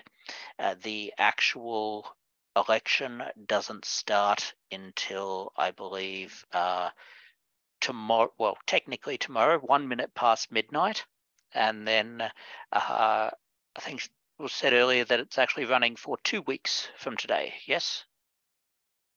So not 2 weeks from today. 2 weeks from 1 minute past midnight tomorrow. So yeah,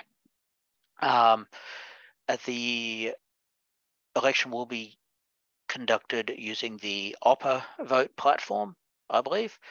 So all members should receive an email, and I guess you'll probably receive that either later today or at 1 minute past midnight. I'm not sure when the system sends that out exactly, but you'll receive an email giving you all the instructions you need on how to actually vote.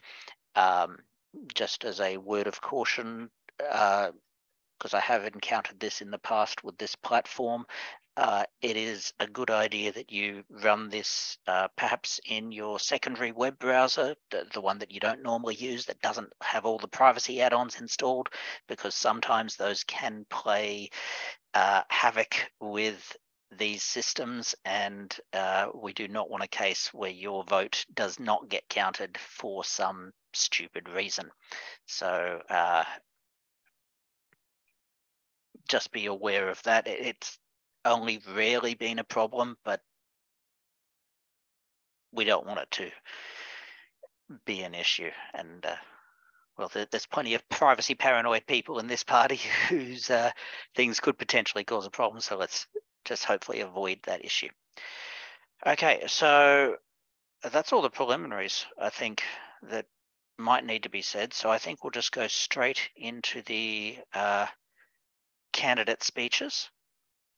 So I guess I will just go straight down the list as they are on the website. So to start off, Sahar, who has nominated for president, would you like to start us off with your speech? Yes, thank you. So like I said before, I've been part of the Science Party since 2020. I've been heavily involved in Fusion as part of the Science Party executive and as a campaigner in the electorate of Reid, and now as the chair of engagement. And I have a vision for a party that is active and engaged. And also, I really want the structures, the operating structures within the party to be quite nimble and streamlined. And from what I've observed of Fusion to this date is, I guess, areas where the engagement or the decision-making, the executive and the decision-making process in the leadership of Fusion can be improved and be more engaged. So as president, I will make quite strong and effective changes to the executive. Nothing major. I mean, it's stuff that I've been discussing with the rest of the party anyway, but that's what I would be striving for. I would want to see Fusion being out there and active, and that's what I would be spearheading as president.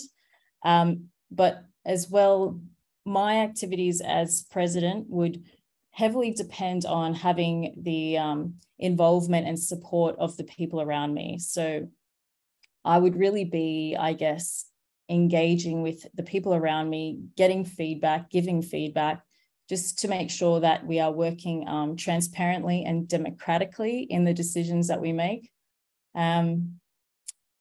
That's pretty much the spirit of where I'm coming from.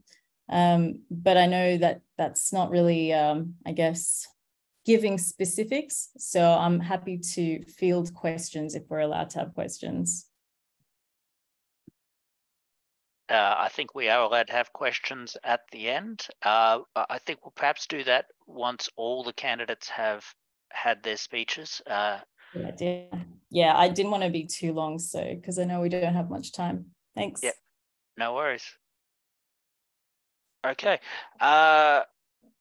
Next up will be Miles Whiticker, who has nominated for both president and National Campaigns Coordinator. Miles? Hi, thanks, Liam. My video is disabled, so I'll ask Roger to enable that, please. But in the meantime, I'll say a few words. So most of you would have seen my name in some or other of the communications, I hope, in the last 12 months. To give a little background about myself, this weekend I'm just coming off maybe I shouldn't ask to have start my video. I'm a bit feral right now. I'm just coming off 2 nights camping at a protest camp in the south of Brisbane here for Indigenous activists. So when Roger opened the meeting talking about elders past, present, and emerging, that's a living connection that I try to make with those, but also with other activist and community groups around Brisbane. And so that's kind of the background I'm coming from, experience in activism, but also political organizing and a variety of other things as well. I wrote a few things in my application on the website, and everyone's free to go and have a read of those. I've written many things online. A little bit about my vision as well, but before I jump into that, I want to say a little bit about the work that I've been doing with Fusion. So as the president of the Pirate Party, I have been involved with them for a number of years. That was actually what I consider my first political awakening when I was still in school. And So coming from that background, I've been involved in party-based politics for quite a long time, and was one of the party organisers who came together to help form Fusion last year. And one of the people who helped bring that together. We, as Andrea and Roger covered a lot of the details of that merger, but what they didn't kind of talk about was how we almost immediately went straight into a federal election campaign, and there was a we were all a little bit anxious about that and what that would mean. And so from my part, I knew that there would be a lot of unknowns and a lot of things we'd have to figure out. And the biggest thing we'd have to figure out was, how would we work together? And in some cases, if we would even be able to work together. And I'm happy to say that we are able to work together quite well, and we learned a huge amount as well. And obviously there was a lot of culture shock along the way during the federal election earlier this year, culminating in May. But in the months preceding that, we came together and put together covered a lot of incredible ground and did some incredible things. And like Andrea was saying, it's a really groundbreaking moment in Australian history. In the debrief from that federal election, I presented what I saw as my vision for where we should go over the following 24 months. And to summarize that, essentially it was that we need to maintain, as I think Andrea and Sahar, the points they were making about, we need to maintain activity in between election cycles. And so my proposal was to immediately go into the state election campaign for Victoria and leapfrog from state campaign to state campaign, building up strength, maintaining activity, and keeping us on a campaign footing in time for the next federal election. So that doesn't give us a huge amount of time to rest. It's something I'm acutely aware of and have been aware of. But at the same time, it also gives us the opportunity to build up campaigning experience, to mobilize members and volunteers, and to build strength and amass that strength and that power. And so there's always going to be talk of what resources we have and how we can spend them efficiently. But the flip side of that is that by participating in elections, that is the single strongest way we'll ever grow. And we saw big spurs in membership during the federal election, immediately after the federal election. We've seen big jumps in membership during the Vic state election, which is on November 26th, and the lead up in the campaigning. We've seen big spurs in membership there in Victoria. And so to me, it's not a matter of spending resources, even though it is a huge effort to run an election campaign, but it's a matter of utilizing our resources to gain more resources. And so building on that and that. And so from my background, I see campaigning as really in some senses, the existential purpose of the party. We exist to engage in the political process. And that's not to say that there aren't very necessary things that need to happen outside of campaigning, but rather that campaigning is our strength, and it's also how we grow. So the Vic campaign started off just like the federal election. There's a weird sort of a few things going on in parallel there. So in the federal election, we were coming together as Fusion at the same time as running candidates. For the Vic campaign, we are going for Victorian state registration at the same time as trying to run candidates. And so as Roger mentioned, we are probably not going to make state registration. There's a few reasons for that. Well, we're a little bit short on numbers essentially, but we are still going to be running candidates who have agreed to step forward as independents, despite knowing that it will be more difficult, but they're still passionate about that change. And so in the debrief for the federal election, I had a very good idea of where to go following on from that. And in the debrief from the Victoria campaign, which will be in about a month, roughly speaking, then I'll have a very good idea of where we want to go next from there. And so obviously the next steps for campaigning include the New South Wales campaign, the state campaign, of which we've got some members who are interested in running as independents. And then following that, there will be a Queensland state campaign. This is looking years ahead in the future. So the Queensland state campaign, where we will have a chance to go for state registration in Queensland, as well as running candidates. So these are questions we need to ask: whether, why, and how. And we'll need to look at, again, just like in Victoria, look at the resources we have and how we can best utilize those to participate in those campaigns. So during the federal election, I acted as the national campaigns coordinator and supported the state campaigns. We, as Andrea pointed out, we roughly maintained our results prior to merging. rather than sort of combining them and putting them all together. And so there's good and bad to that. A lot of that, we discussed that in the debrief. And I think on the whole, you know, like good and bad, but we have to take these results and keep building on them as we go. So I'm also currently working as the National Campaigns Coordinator. I've renominated for that, and wearing a few hats here as well, nominating myself for president, and I'll be supporting state campaigns too, potentially also acting as the Queensland State Coordinator or something such like that. So from a president perspective, my vision for what Fusion is. Sorry, Miles, I'm going to have to interrupt you. I mean, Tyrone's kind of ninjaed me in the chat here where he's noted that perhaps we do need a bit of a time limit for candidate speeches. Luke James does actually have to drop off on the hour, so I would like to give Luke an opportunity to have his speech. Could I have 10 seconds to finish up? Yep, go ahead. All right, thanks very much. I'll scrap the next 10 pages and get right to the meat of it. Essentially, my vision for Fusion during formation and which I've been developing and hope to continue to develop is that we are a syncretic, intertwined series of movements, which the phrase has been coined, a movement of movements. It's my vision for what Fusion can be, where our distinctive ideas together contribute in part to a greater whole. And so those individual passions drive us forward. Now, I'm quite happy to go wherever I'm needed, whether that's as president or as national coordinator or as working as even just a campaign manager for individual campaigns. And so Luke James and Sahar, who I'm nominating against, are both highly skilled individuals, and more than happy to work with, alongside, or under them, even though we do have different visions and different backgrounds and different experiences. Thanks, Liam. Okay, thank you. So as I mentioned, we will skip ahead. I mean, Miles was also going for National Campaigns Coordinator as well as President, so moving on to Luke works with that order as well. So Luke, you have the floor. Thank you very much for that, and thanks for the accommodation with the time limit there. I will keep my speech short and sweet, which is how I think campaigns management processes should be. We're still a small organization, and we should be agile and responsive. However, to date, we've had the tremendous administrative burden of merging the founding parties and arranging our structure, finding our values, that sort of thing.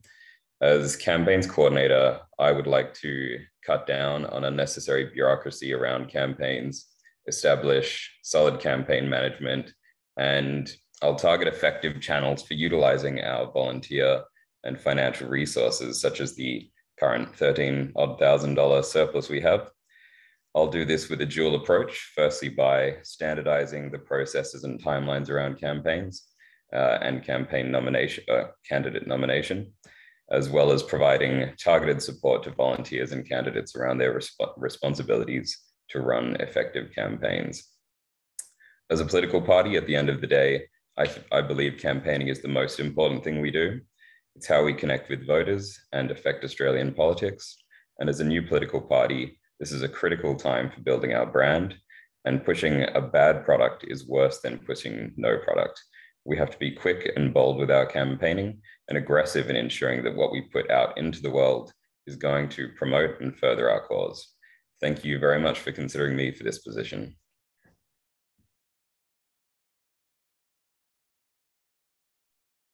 Okay, thank you very much, Luke. Given your time restrictions, I was going to leave all questions to the end, but if anyone does have a question of Luke, if you'd like to ask them now while he's still here, that would be great. Otherwise, I'm sure Luke would be happy to answer via Discord or email, whichever's more convenient for you. Luke, very briefly, I've got a quick question, if I may. Just a little bit about your professional background, Luke. Sure thing. I'll answer that question, but I'll just quickly answer Austin's question first, as he got in first with the chat there. It's just a short one. I think pushing a bad product is worse than pushing no product. And Peter, to answer your question about my background. So I was with the Science Party for about 8 years. I've run 2 campaigns of my own as a candidate and assisted with several others. I've been involved in policy development, social media management. I think organizational skills are one of my strong suits. Well, it's probably perhaps my strongest suit. In the past, I've worked in IT, I've studied physics at university, and I've also run a joint campaign with the cyclists in the past in Victoria in the double dissolution election. So I have quite an extensive history of teamwork, organization, and a variety of skills relevant to supporting the campaigns we'll be running. And then to answer Miles' question in the chat, I would certainly consider running in state or federal elections in the future. It's ever been my first choice, but it's always been more important to me to contribute to the cause than get exactly what we want. I've always considered myself more of a supporting role than a face or spokesperson, but you know, we all need to be a bit adaptable and flexible. And to me, the ideal way to support the party in campaigns is about focusing on people and supporting what they need. I think people are what make everything happen in an organization like ours, and most organizations for that matter. And I think that the things that are often lacking in a small political party like ours is that so much of us just don't really know where to, pardon me, don't really know where to start, or haven't dealt directly with the kinds of activities we need to be doing to run an effective political campaign, whether that's simple timelines and deadlines, whether it's social media management, whether it's governance or dealing with state rules or government rules and organizations. These are all things that I've dealt with in the past extensively and know how to support people and guide people through all of these processes.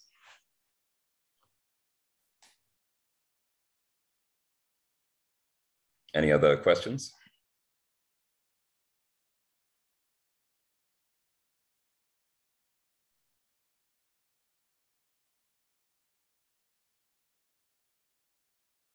Okay. All right, well, thank you. All right, thank you very much, Luke. So we'll return to the regular order then, in which case, Peter Johnson, you have the floor. Okay. Hi. Hi all. Effectively, I see need really in the convener role to provide advice, guidance and support as we establish our party's proliferation among the Australian political landscape. Now, effectively, that means making some of the right choices where we divert our resources. What are the critical issues? We can't do everything all at the same time at this early stage, and we've been chopping away at the most important things, which is our values, getting up and running as a campaign, clarifying the talent within our people, organising a good governance structure, and I think that's working quite effectively.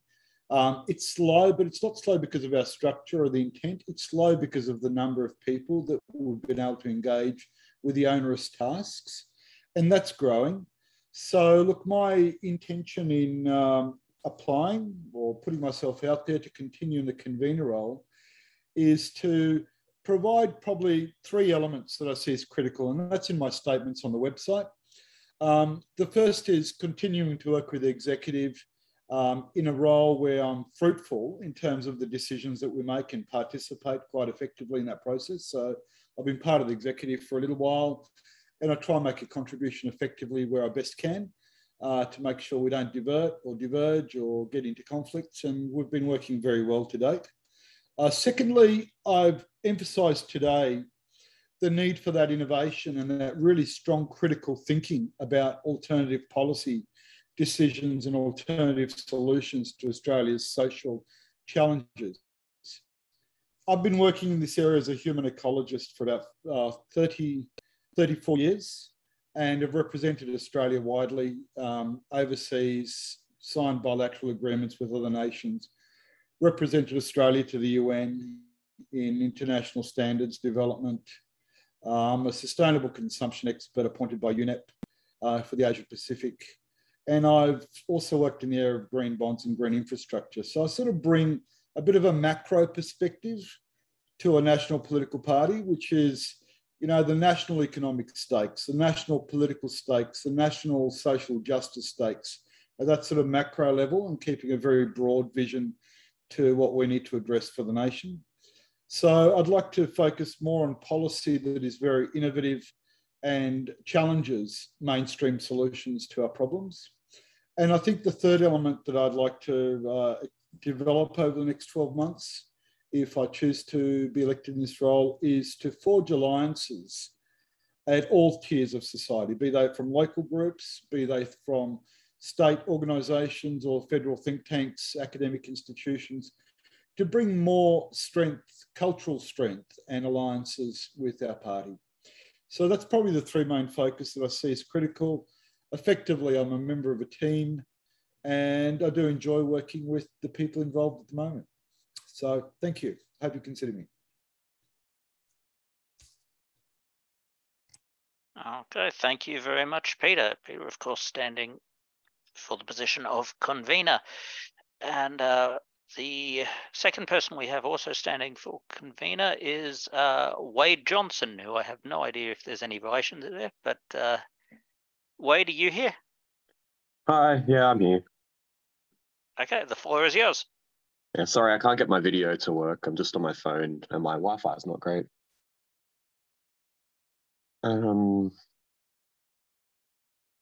Yeah, so hi, I'm Wade Johnson. I've been part of the Science Party and now Fusion for a couple of years. Just some background on me. I'm a working scientist and I've been got a major in chemistry. I ran as a council candidate for the Science Party last year. Had a lot of fun doing that. And you know, in my spare time, I play hockey and I coach kids. So that's just a bit about me.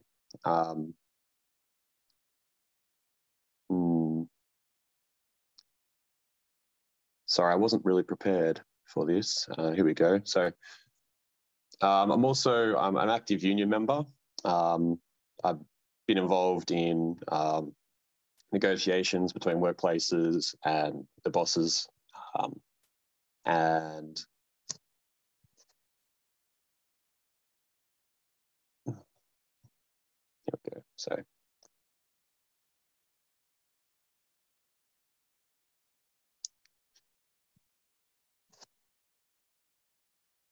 sorry, is my mic still working? You were cutting out a bit there, but it is still working. Oh, okay. Sorry, yeah. So basically what I'm going to bring to the party is professional negotiation skills, membership growth, like the ability to grow membership, actively participating in meetings, and making sure I'm on time, and using my position to actually help the executives in their mission to unite the party instead of a group of separate individuals. We actually can become a fusion of ideas. And yeah, I think that sort of sums up what I'm about. Any questions?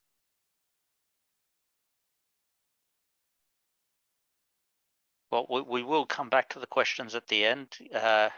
We only did Luke's early because, of course, he had to leave early. Okay. So is that all you wanted to say right now? Yeah, pretty much. Okay, well, thank you, Wade. Thank you. Next up, we have Andrea, who is standing unopposed for the position of secretary. Thank you very much, Liam. I meant to give thanks to everyone who put their confidence in me for the position of president for the start of Fusion late last year. And I hope you put your confidence in me for the role of secretary for the coming year. So I've been a member of the Science Party, or originally it was the Future Party, since 2015. And the role of secretary involves a lot of interaction with the Australian Electoral Commission. One of our challenges that we expect to come up this year is maintaining our registration through demonstrating that we have 1,500 members. So I've been through a few of those membership checks, and the Future Party and then Science Party successfully went through those, and we did the same with Fusion with the increased membership requirement of 1,500 members. So I am also familiar with the way we manage our membership database, which is a big part of being secretary. And hopefully you've been happy with some of the communications that have been coming out of Fusion. I think there's a bit of synergy between communications and the secretary. Ultimately, I don't want to hang on to being the chair of the communications committee when I'm also the secretary. So I'll be hoping to find someone who's keen to move into that role if I'm elected as secretary. But I do have the capacity at the moment to do both until we build up the comms committee. I think that's probably it, but I'll await your questions at the end if you have any. Thank you.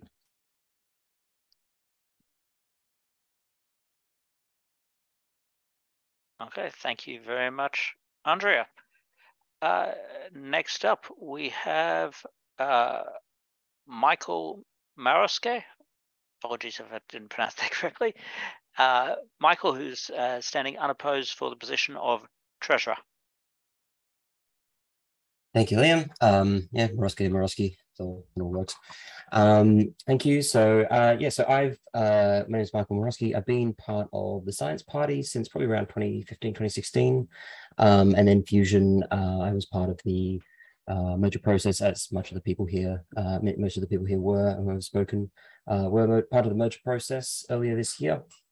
I have been the treasurer of the Science Party, I was the treasurer of the Science Party for a fair while of that, for a number of years, and was elected the at least interim treasurer of Fusion up until today as well.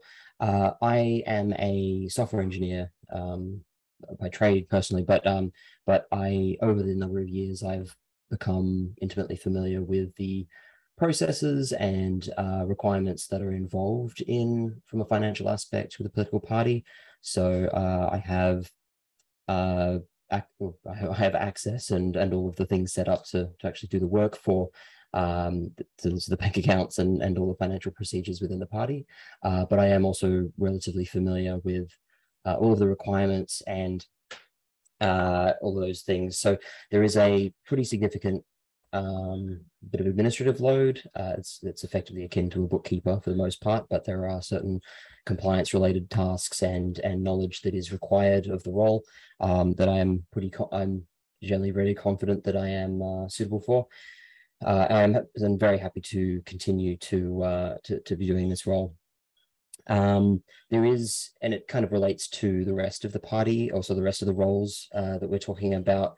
There are various administrative roles and various tasks that a particular role requires, but all of these roles do also involve a vote on the executive committee.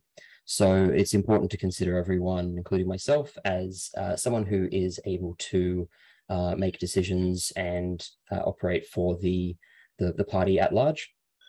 And I do believe I have that as well, having been involved with Science Party for a number of years and Fusion through all of the administrative processes as well as campaigns for quite some time. I believe I have relatively level-headed approach to most things, most of these kinds of things, sort of big picture and holistic views of these kinds of things. Where we, in terms of the future of the party, I'm strongly of the belief that establishing our identity and brand and messaging, as well as the sort of the governance structures to support that, are the most important thing. So building a foundation to from which we can grow and create big messages, create and promote our message. Campaigning is very important and all that kind of stuff, but we need to know where we're doing it from, and we need to know, and we need to be able to make the public aware that we have a consistent message and we are sure about ourselves before we can actually promote those messages. So yeah, for the most part, from the Treasury perspective, I am happy to continue doing this sort of stuff. There's certain things that could be done delegated to people more skilled from the accounting perspective. We have a few volunteers that have put their hand up that have been really lovely. I won't mention any because I haven't asked if I can, but that there's some people with some skills that have been very, very helpful with that. So I appreciate all of that. But I'm very happy to continue this role as we go forward. Thank you. Okay, thank you very much, Michael. And for the last position, we've already heard from Wade. He's standing for both convener and registered officer. So the last person we have to hear from is Owen Miller. Owen, are you here? He is not. Owen is not here. Okay, well, in that case, we have actually heard from everyone who is here today. So I guess we'll open the floor for anyone who has any questions of any of the candidates. And I guess we don't really have a specific time limit on how long we go with this.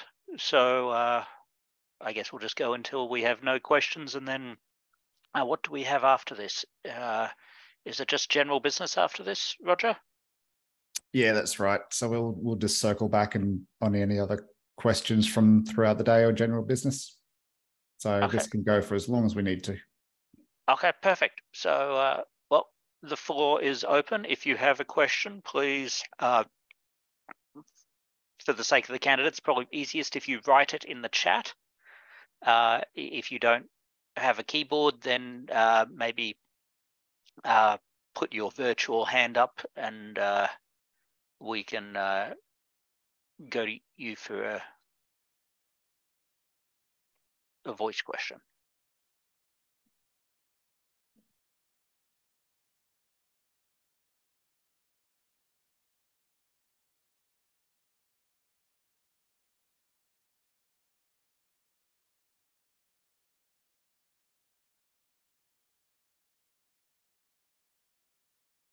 Thank you, Michael. So, no, that's not Michael, our candidate dropping out. That's a different Michael. But And Michael M as well. yes. At this point, it doesn't look like there's any questions. And a few other people are having to go.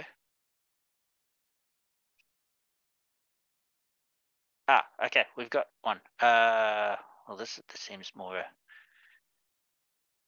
statement rather than a question, but Austin asked, seems to me one major difference between Sahar and Miles is that Sahar wants to focus on internal party structures and establish nimble decision-making, whereas Miles wants to focus on external visibility through campaigns. Is that right?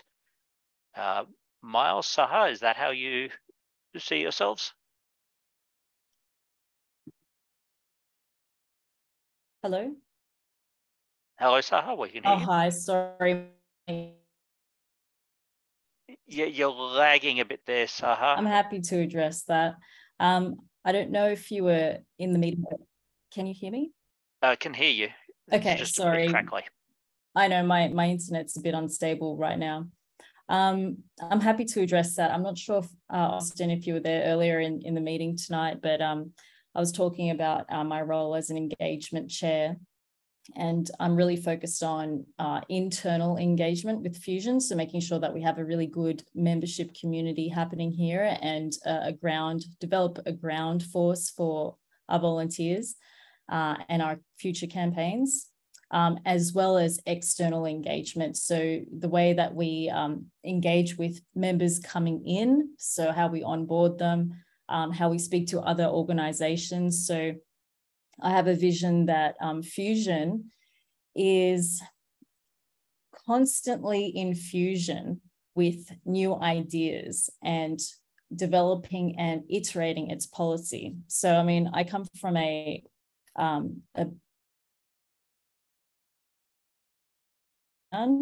and lately I've been working very intensely with Agile, and that's really influenced with how I see the best way to interact with the world around us.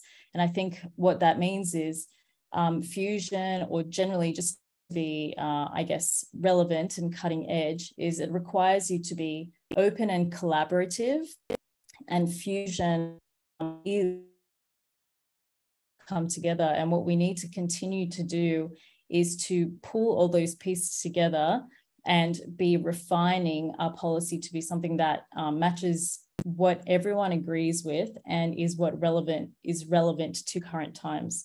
So I think I didn't go into too much detail about how I want to see Fusion to work in the future, but it is one that it is quite heavily engaged externally. That might not have come across in my 2-minute speech earlier.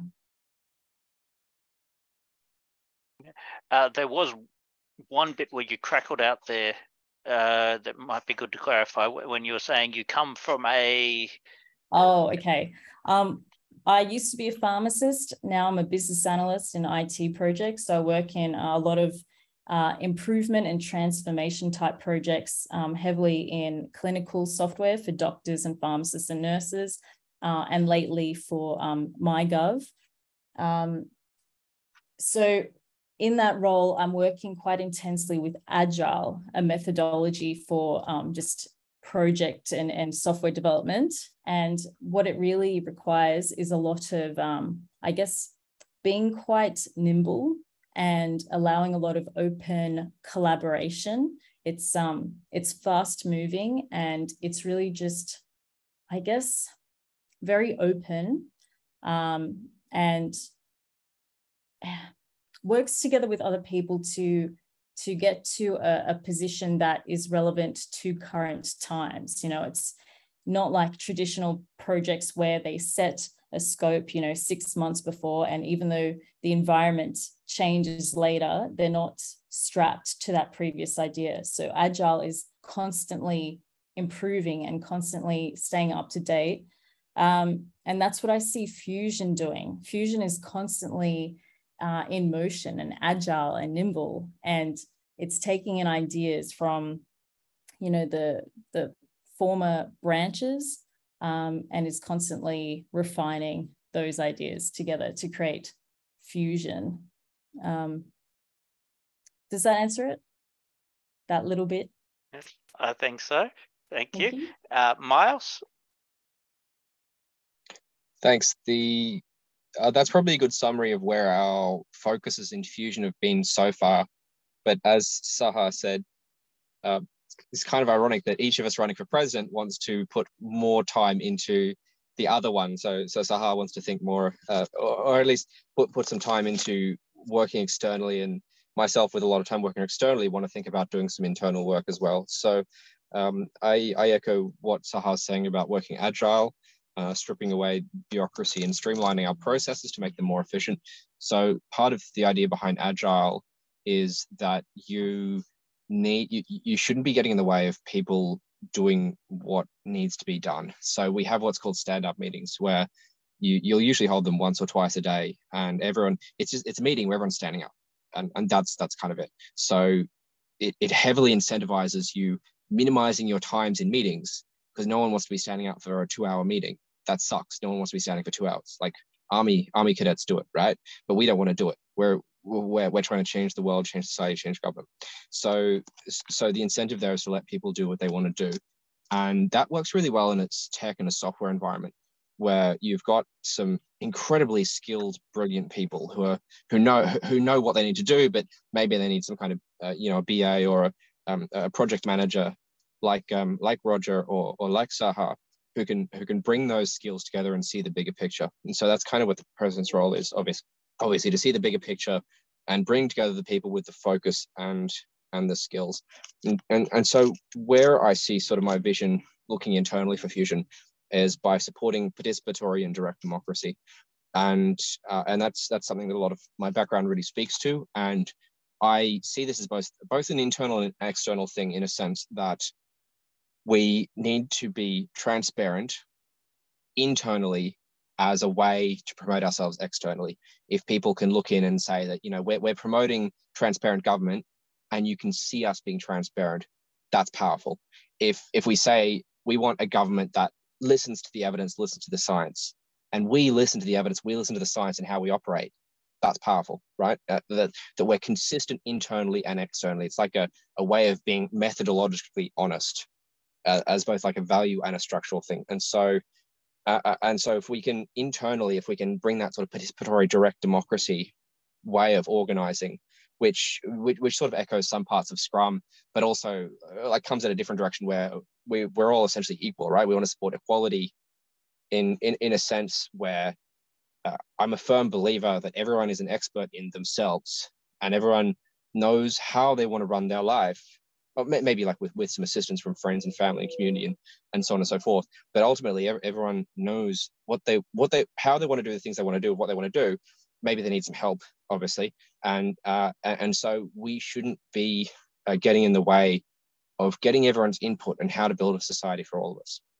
And so that goes for both internally and externally. If we can bring methods into government through our politics, through the policies that we advocate for, and through the campaigning that we do, then at the same time as modeling those internally, then we practice what we preach, essentially. Thanks, Liam. Okay, thank you. So we have two further questions in the chat. The first one is really a quick yes/no question, I believe, from Cami, again for our presidential candidates. Have you done a course or info session in board management and running meetings? I can answer that. So I've been involved in many meetings, as in facilitating meetings, working with C-suite people and the executive of many organizations where I've been implementing change and transformation projects. So I'm quite comfortable facilitating meetings. And I've also been involved in transformation of structures. So if that's what you mean, board management, I'm not really sure what you mean by that, but I feel very confident I can manage that. If I could just jump in here, thank you very much, Sahar. It was just to say that, there is actually a very tried and true formula that's been extremely well developed in how to run meetings and how to make sure your board is running with integrity. And it's incredibly worthwhile doing if you're going to take on this role. If you haven't already gone through some kind of online self-learning thing, which doesn't even take very long, you will learn so much. I'm sure Roger must have, and Andrea must have, because they've always run meetings very correctly. Always happy to learn more. Great. Yeah, so I gather what you're referring to here, Cami, are things like the formal certificate in governance for non-profits from the Governance Institute and things along those lines. Well, yes, the kind of training they receive, but I'm not expecting anyone to go out and make an expense and to achieve that, because there's plenty you can do without actually having to sit a certificate, but but just to make sure you know what the best practice available. Cami, do you mean stuff like Robert's rules or Rupert's rules, whatever it is? Robert's rules of order? I'm not entirely convinced I know what they are, but I actually have done a course. It was, in fact, really expensive, but it was incredibly valuable. And I did it with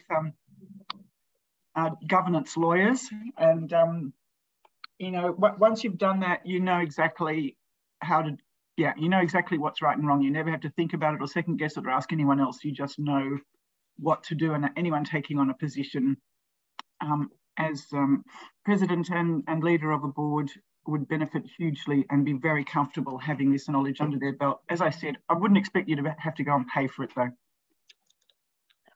Yeah, I haven't done anything formal like that. I've done about 1,001 agile projects, and I've done a huge heap of community organizing as well. So I guess I kind of come from the opposite direction of Sahar, where I spent time as a workplace union organizer, for example, with the Together Union up here in Queensland. I've been a community organizer with environmental groups like the Wilderness Society, and I've done door knocking, I've done political campaigning. I've been about 5 or 6 campaigns. So I've led teams in that sense and done community organizing trainings in that sense, where the meetings are less so about organizational governance and more about, so we've got a project or a goal to get through, and we've got to work on that. And so for organizational governance, most of my experience comes from from being on the executive of the Pirate Party, the National Council of the Pirate Party, for a number of terms, and also being on the executive of Fusion for the previous year. Sorry, I'll just jump in there, Miles. You did say that your experience is opposite to mine.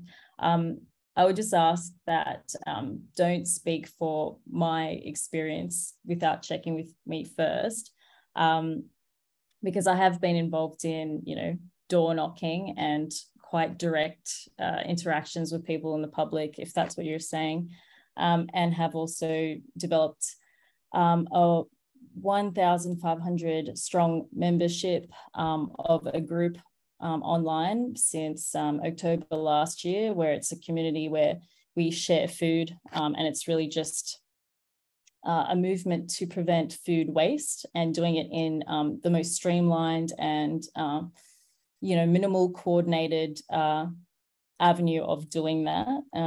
So that's just an example there. So just please be careful when, if you're comparing your experience with mine, not to assume my background.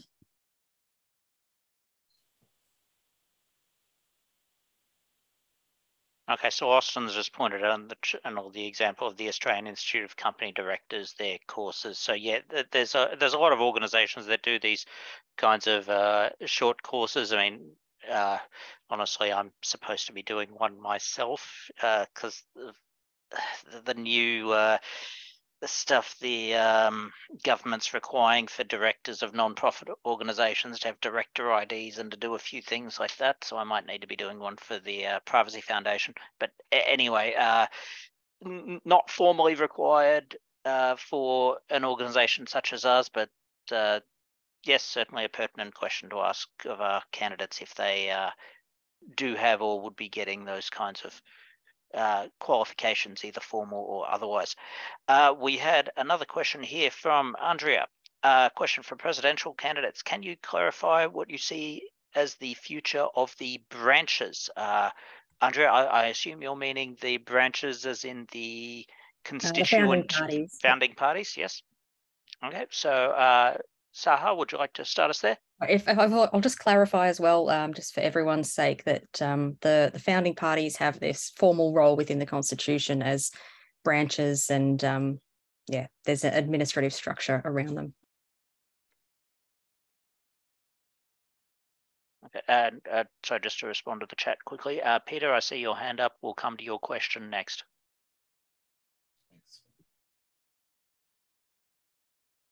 So.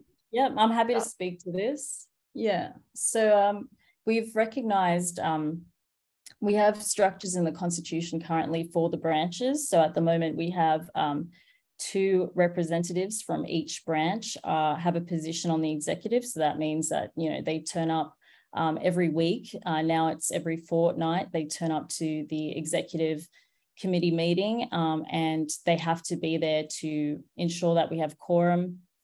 And then once we have quorum, then that's when we can start to, pass motions and make decisions and things like this. I haven't been part of the executive, but I come to the executive meetings because I'm quite keen. And we practice transparency that way. So, you know, anyone in Fusion can observe the executive meetings if they wish. So I would go observe, and I would raise things that needed to be discussed by the leadership. But I was quite disappointed to see that even when we had our meetings every fortnight, it was a struggle for the people who turned up to the executive meeting to form quorum. So some of the executive would eventually appear. They would come maybe 20 minutes late, half an hour late. And so the rest of the executive were patiently waiting to form quorum. So that's including some of the executive who are here now and have nominated themselves for leadership positions. I won't out who they are, but it's part of my campaign for why we need to slim down the executive committee, because we don't need to be waiting around to form quorum to be able to take action as Fusion. And I think that's been a problem that's really slowed Fusion down, and it's something that I've vocalized in a few executive meetings. So what I see for the future with the branches is it's interesting because, you know, I honor the origins of where Fusion has come from. You know, I came from science. I love what the pirates stand for. I mean, before Fusion happened, I knew about the pirates, and yeah, great party, fun name. And it's good that they stand for that freedom of information and digital rights and things like that. Of course, we need someone standing for that. It gets a little bit tricky though with, I guess, wanting to see at the same time maintaining structural identities in the executive where it seems like some of the people from the former parties aren't really maintaining the same momentum or enthusiasm to be part of Fusion. And then as well, wanting to have a strong, unified identity as Fusion. So, I mean, even earlier today, we were having a discussion about maintaining registration for Science New South Wales. And what was unanimous was, you know, we would like to have Fusion go forward with a unified identity. So it wouldn't make sense, ultimately, even if people wanted it, to have Science New South Wales remain and then also have Fusion New South Wales concurrently existing. So what I see is we have to honour and respect where we've come from, but going forward, we have become Fusion. And I think this is something that I'm working on and would like to work on behind the scenes, whether I become president or not, to really simplify and clarify how we structurally accommodate the branches in the Constitution, because I really want executive to not be weighed down so much. And yeah, I think that kind of answers it for me. Does that answer your question?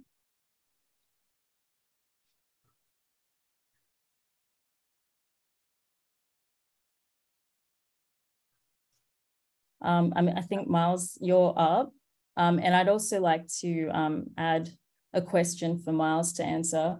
So Miles, you're currently the president of the Pirate Party, and I think you're the state leader in Queensland.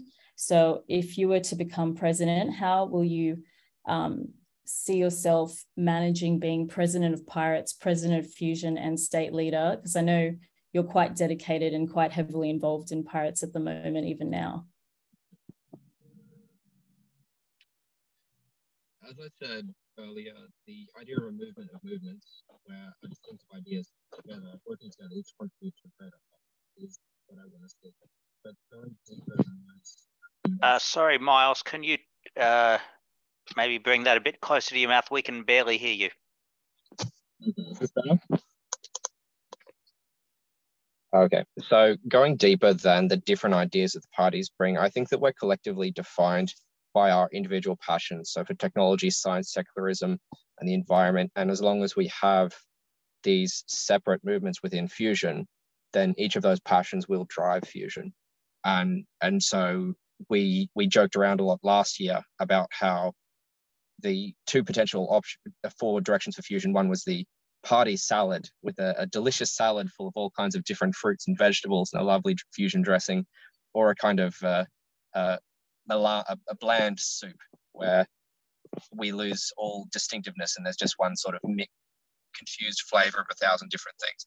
And so maybe part of that was was how we would actually, what processes we'd go through to work out who we wanted to be. And we needed to go through those processes. We hadn't gone through those processes and figured out a distinctive and unique and clear brand and identity for the party going forward. And so that's something that has been begun by Drew Wolfendale behind the scenes and is ongoing and will be ongoing. And what I've seen from a campaign side is that we, after the federal election, we had to put in the mechanics to campaign and the organisation to campaign. But what I'm seeing from the Victoria campaign is that the state campaign is that it's no longer enough to have those mechanics, but we also need to have the uniting vision and the uniting ideology, which makes people proactively want to seek us out. And so we can go for one single unified brand, but without something underneath backing that up to say why that brand is important and what that identity actually is beyond just a fusion, it doesn't feel like there's as much there. And so I've always campaigned, and all of the pirates as well have always campaigned, that our individual identities are what gives us strength. And so I know members in science have always supported dropping that, and science itself has gone through a number of rebrands, and so they're okay with that and they're open to that. And in some ways that speaks to different culture, but the differences in culture between the parties are such that pirates always were coming from a place of cultural identity rather than which kind of turned into a sort of unifying ideology, rather than coming from somewhere where the branding was less important than the politics and the ideology itself. And so for us, culture, identity, and brand were synonymous, and we've seen that and campaigned on that, and it's been incredibly successful in Europe. And while we haven't succeeded individually here in Australia, those passions which attract people to the pirates are one thing that gives strength to fusion. And so similarly with the secular party, people who are attracted to the idea of a secular Australia can now work on that and bring that passion forward within a broader platform. And same thing for Vote Planet, people who want to declare a climate emergency, take action on deforestation, take action on the environment. And yes, they can bring those passions and that specific expertise. And I'm currently working with Andrea Otto in Victoria on a regional campaign there in the Murray Plains district, where we're looking at the massive flooding that's going on in Victoria. And that's something that takes both a local focus, but also a specific policy-based focus, where she wants to campaign on deforestation, climate emergency, water rights. And those are the things she's always cared about. And if we have a million things in our policy without people drilling down to those individual areas, those individual passions, which we can more effectively do with caucuses or movements or policy branches or parties within fusion, then I think that's the best path forward and the strongest path forward. Michael has noted there are unanswered compliance questions and significant bureaucratic processes that result from the existing branch structure. Yep, that's exactly right. And as everyone else has also noted as well, we represent something unique in Australian politics. And to me, it's regrettable that we want to put aside that uniqueness and that groundbreaking identity story, which has power to it. That way we've come together and leave it in the past. Okay, thank you. So Peter Johnson, you had a question. You've had your hand up for quite some time now. Thank you for being patient. Oh, sorry. Yes, Sahar did have that question from Mars about juggling roles. So perhaps we might deal with that question first, then get on to your question, Peter. Each of us wears 1,000 hats already.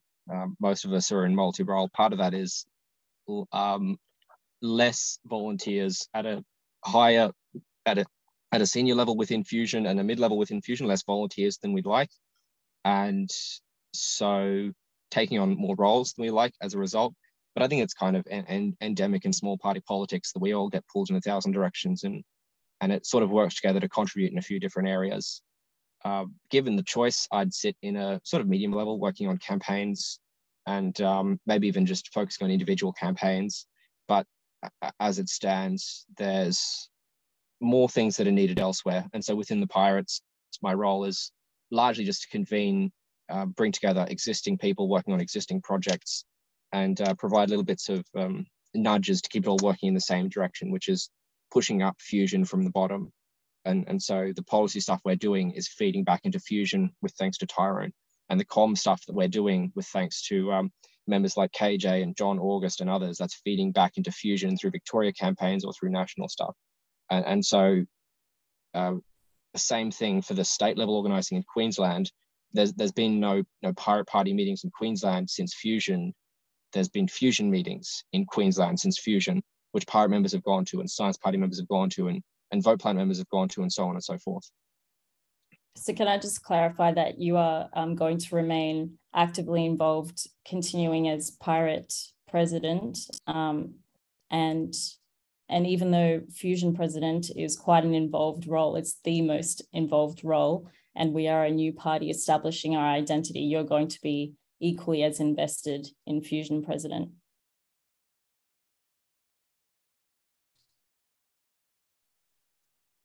Yeah.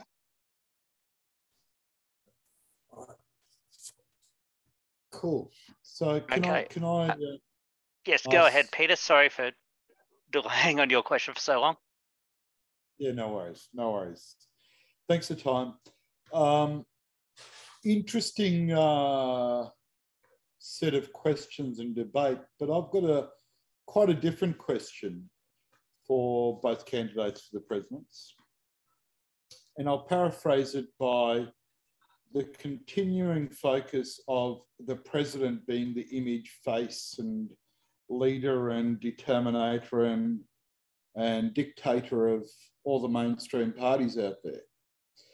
Australian politics tends to focus on a leader being the symbol of everything the party is and a lot of underlings underneath them. Fundamentally, the vision of the branches and the unification of diverse parties was to establish a political party which allowed grave diversity and the space for the very strong personalities that have an interest in politics. People in politics have strong personalities, strong vision, strong dogma, and a strong perspective and a voice. And to suppress that, as the mainstream parties do, noting also the Greens has recently done with the way they sacked their deputy president, is a very big factor for a number of members of the Fusion Party. Now, constitutionally, the role of the president starts and stops at chairing the executive committee meetings. Now, there's been a high level of respect shown to our two former presidents based on their calibre to guide the priorities, and both of them have very carefully managed not suppressing debate or not suppressing ideas, and they've done that very, very well. So that's my preface to my question. My preface to my question is, how do you see your role in the context of the constitutional limitation? How will you facilitate equity within the decision-making structure and the perspectives of this machine we're building called the Fusion Party? Excuse my directness. Just so I understand your question, are you seeking how, through the current structure of the Constitution, are you asking how we can have, this is my interpretation, but are you asking whether we can have the most democratic decision-making for Fusion? Well, I think that it's got to do with the culture of the president or the leader or the executive in terms of the culture, whether we take a role of a president being the substantial influence, the determinant on issues, or whether the president is a facilitator of the debate and creates a culture of diversity and creates a culture of empowerment. Yes. Reading you a little bit in the answer that I'm looking for, but I'm saying fundamentally, Australian politics and Western politics identifies with an individual being the embodiment of everything that a political party stands for. And in many ways, the heritage of our party and the interest of the branches to allow diversity and different personalities to exist within the Fusion Party has been predominant to date.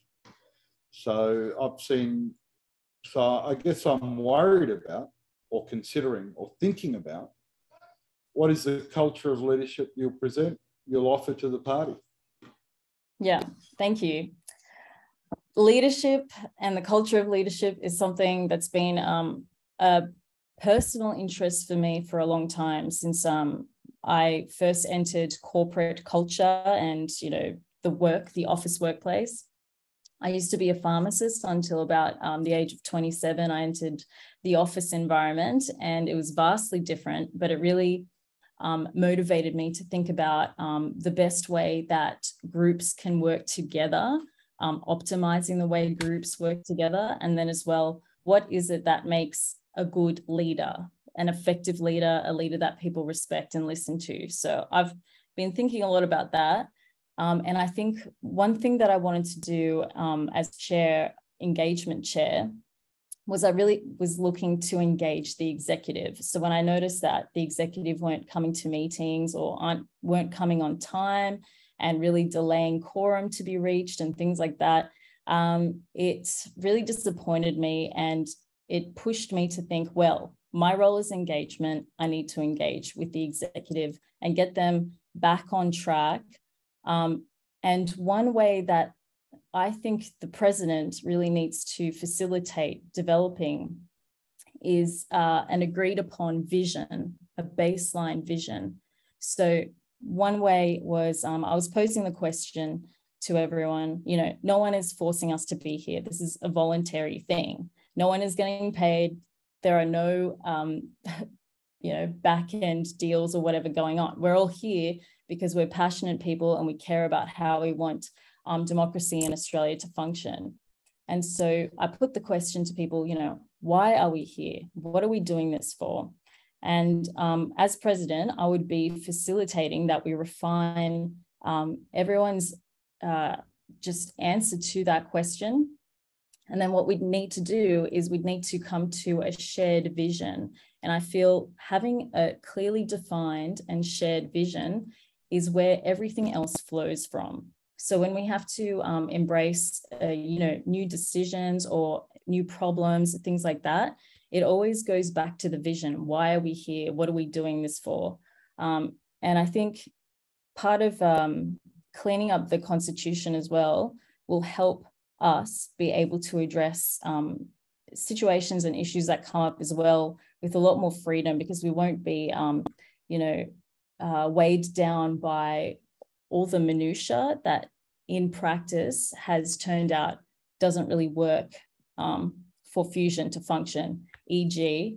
having the 2 required branch reps on the executive, and we're finding that the branch reps aren't really coming to the meetings, aren't really using the structures we've set up for them, like using their Fusion email. We're having a lot of inconsistencies in communication in the executive. So we're having emails being sent to the executive's Fusion emails, but then they're replying back with their personal work emails or their Gmails. And it's just, I think we need to get back to basics, back to the foundation of what we're doing here, what we want Fusion to be, and we need to make sure that the executive is on board with that. So I think that's what I would introduce first as president. And then I guess to answer the other part of your question, I think what I got from your question was you were asking, would I be facilitating or will I be like a dictator? Will I be the one that sets the identity for Fusion and everyone else just has to follow suit? I think there has to be a balance between that, because the buck stops with the president. I think the success of the party is accountable to the president. So the president really does have a responsibility to represent the party well and to have that consistency and integrity in how they present the party. And yeah, ultimately, sometimes they have to pull the trigger and make the hard decision when, if the executive as a group is undecided. I hope that answered the question. Thanks, Miles. Well, I don't like titles, and I don't particularly want to be a figurehead. Maybe that's what's needed, in which case, great, sure. You know, I've done that before. I can do that again. But I see it as there being sort of job to do. In some of the movements I've worked with, we have the concept of a facilitator as a named role within meetings, where the role of the facilitator is to essentially the role of the chair, but they don't necessarily dictate things, but rather they make sure that things stay on track and keep moving forward. And so in the tradition that I come from, like it's same but different. We don't really have that hard restriction on roles and titles and responsibilities, but rather there's people who want to say things and there's things that need to be done. And the focus is on getting people to say the things that need to be said and getting things done that need to be done and minimizing time in meetings. And so anyone who's sat through the Pirate Party National Council meetings, which I've chaired for the last previous terms, will know that we keep very strictly on time to about an hour, or a bit over an hour now. And there's a very specific culture that goes along with that as well. And so in the early days of Fusion, there was a lot of cultural shock from other Fusion members from outside Pirates who'd come along to the National Council and be like, wow, this is a different meeting to something I've ever been in before. But we get through things in an hour. We get the work done that needs to be done, and we have, we have some fun along the way, and we get a good working environment together. And so that I don't intend, or I haven't tried to import that pirate culture into Fusion more generally. In some cases, it's happened anyway, which is always going to happen when you have different cultures coming together. And so the culture which I've always tried to encourage within Fusion is supporting people to work on the mid-level roles that they need to do to support the party. And so for me, that's things like campaigning. For other people, that's things like working on comms or engagement. And so there's people who are better at nearly everything, or probably mostly everything I can do. There's people better than me at doing it, and they should be doing those things instead of me. And so in terms of being a figurehead, there's many people in this meeting right now who would be better spokespeople than me, and are better spokespeople than me. We had fantastic candidates during the election. Some like Andrea, who I'm working with right now, is very, very passionate and devoted to her electorate and has incredible connections. From the Science Party, Wade Johnson is doing some really exciting stuff at the moment in preparation for a possible council or state run in New South Wales. James Haggerty, I was incredibly impressed by during the election as well. And so if the role of the president is meant to be a figurehead, then fair enough. That's what's needed, and I'll do what's needed. But I don't necessarily see it that way. I think that like as a facilitator, you're there to facilitate things that need to get done. And the role of the executive is to oversee the administrative function of the party. We have legal requirements, we have compliance and governance requirements, financial reporting. And a lot of those doesn't need to be done in meetings. We know it needs to be done because it's written in the law, and people like Michael know it inside and out. People like Roger know it inside and out because, and myself, we know it inside and out because we've been reading these things over and over again, desperately hoping that we're doing it right, and we've done it right before. So things like that. There's shortcuts we can take in meetings where we don't need to discuss these things. And yes, to an extent, like it's a decision-making body, but I don't see it as like a body from which decisions emanate and then are dictated to the rest of the party, but rather it should be a coordinating body where the parts of the party that need to do the things they need to do get on and do it, and the executive just makes sure that those different things are ticking along. And so that's kind of the big difference between a more conventional corporate structure, which is very strongly hierarchical and dictatorial, like many other parties are run. But I don't really like that structure. I don't think it's very participatory. I don't think it's very transparent. And I'm really disappointed by other parties who claim to be democratic internally, but then run in these hierarchical dictatorial structures. And so to me, direct democracy means run by members from the bottom up. And so the executive needs to be encouraging that and coordinating that and being proactive about coordinating that. So the less time we spend in meetings deciding what decisions we're going to announce to the rest of the party, and the more time we spend in meetings saying, how can we get the party to make these decisions for us? There's more people making decisions, there's less burden on us. So like Roger said earlier on, more people doing less, it's less stress, and it's easier overall. Thanks, that's great. Yeah, thank you both. It's a very important function as a growing party that we find the channels to grow and engage our members and harness the resources that they have, and do that efficiently as well, as both of you have said. So thanks for that. Okay, thank you to all of our candidates. It is getting close to, well, it's almost 6 p.m. here in Queensland, so we have been running for quite a while at this point. A number of people have already had to drop off. I think at this point it's probably best if we bring this segment of the meeting to a close. I believe the room is going to be staying open for people who want to discuss general business. And I think if anyone has any more detailed or specific questions for the candidates, perhaps forward that to them via either email or I believe all the candidates, or certainly most of the candidates, should be on the Fusion Discord as well, so they should be readily contactable there. Okay, so I guess I'll pass this back to Roger now then, and thank you, everyone. And as I said earlier, you will receive emails letting you know how you can vote once this is all set up. Thank you, Awesome. Liam. Thanks, Liam. Thanks for taking on that role as returning officer for us. It's really important to have someone who's not personally on the ticket to oversee elections, make sure that things are run smoothly and fairly as well. So thank you, Liam. Yes, we will have those emails go out.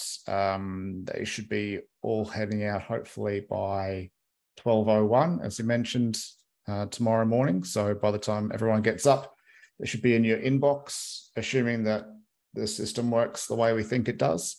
And then we'll close voting just shy of that 2 weeks. So given that we've going to reconvene this session in 2 weeks' time, what was the date again? 6th of November. We'll close the meeting on the Saturday night, so it'll be midnight Saturday night. That way we can make the announcements at the Sunday meeting. And thank you also to all of our nominees for those positions. Being on the executive is definitely an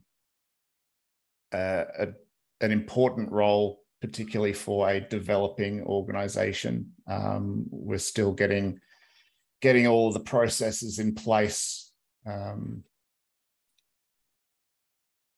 after coming together for 1 year.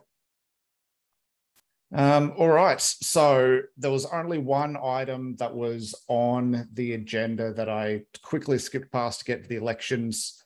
And I'll use this to open up for general business because it would be a topic for a motion and we can't make motions in this meeting anyway, is around the membership fee. So the current executive has made a suggestion that would go to the member motion to implement a membership fee.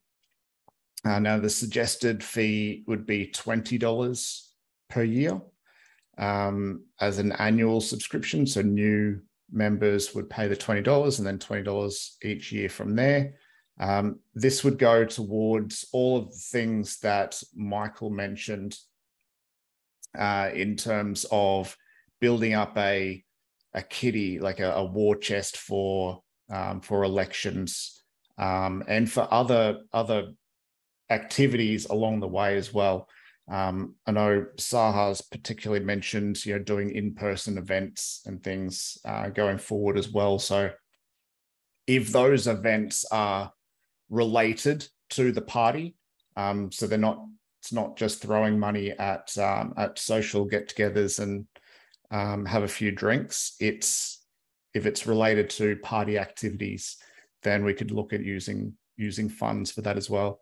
It also has the added benefit of weeding out those who are less interested in being involved. So as a political party, yes, we need a certain number of members to be registered. And the more members we have, the more involvement we have, which is great. We don't need members. We don't need people to be members to participate. So we can definitely have supporters who are not members. And if that's the case, so be it.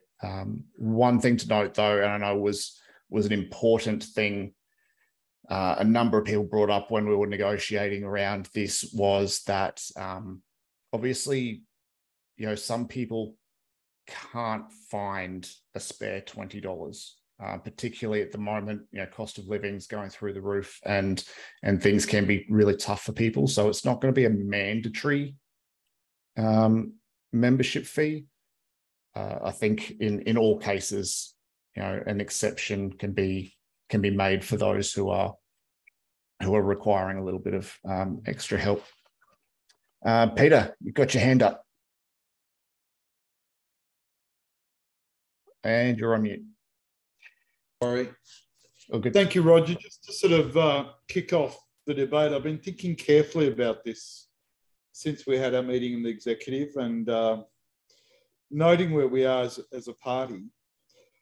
I've actually changed my mind in the context of this motion, and this is just to sort of kick off some discussion.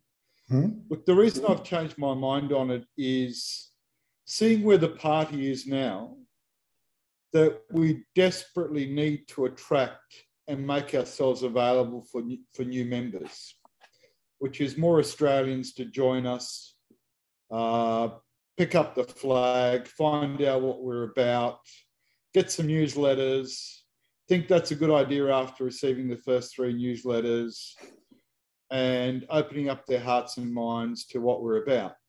Now, if I sit on a roadside stall in Goulburn and talk about this fantastic new social movement called Fusion, or whatever our name will be in the future, and say, look, it's a community party, it's a party that's looking to innovate, there's lots of opportunities for you to meet other people from around the country talking about the same debates.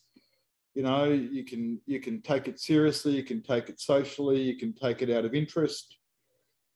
It's a lot easier to get their email and to get them to sign up without asking for $20.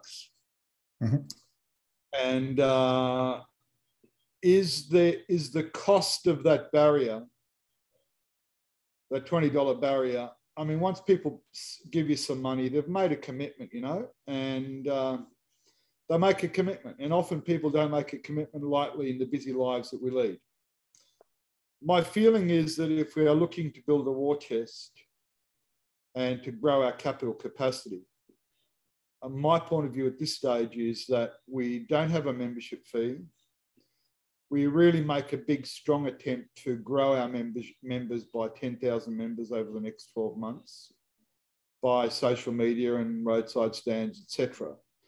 And then by engaging them and attracting them, be it through our newsletters, be it through our workshops, be it through our events, be it through our visibility, go back to them regularly and ask for donations and say, we want to continue doing this work. We'd like you to do it. And every fortnight, hammer them with the need that we need to raise our war chest. That is another way of approaching it. The reason I like that way is that it's much more accessible to everyday Australians to say, yeah, look, I'll give this a go. Let's find out what they're about. If I don't like it, I'll disappear. The technical barrier to it, of course, is our constitutional obligations like quorum, etc. And that technical barrier can be dealt with by dealing with a constitution rather than creating a financial hurdle every time we want to get a new member. So that's a different point of view that I've been considering carefully. Cool, thanks, Peter. Yeah, I was I've been thinking much the same since we had this discussion. This is something that I brought up with the executive, as well as introducing this. And I think the alternative, like you mentioned, is really hammering that engagement and campaigning side of things. The only reason why parties don't get money in between elections is because it's only at elections that they're actually talking with their members, and that's when the money comes out. But if we are successful in keeping the flow going throughout the terms, then that shouldn't be the same for us. We should be able to build up that chest as we go, based on smaller campaigns and continued engagement. So that's a really good point. Miles, you've got your hand up too. Yeah, I've spoken elsewhere. I think I've spoken elsewhere. I'm mostly opposed to this for reasons that have pretty much all been said, but I can add more depth, more context on them. I think that from a financial perspective, I'm not really convinced that it's that important that we're that desperate for money. Like we've got, as you saw in the financial reports, that we've raised a given amount of money, we've dispersed a significant amount of money. Sorry, Miles, your audio is really ordinary. Sorry, hopefully this is better. So as we saw in the financial reports, we've got enough money to get by. We could always spend more, but campaigning's a black hole in terms of money.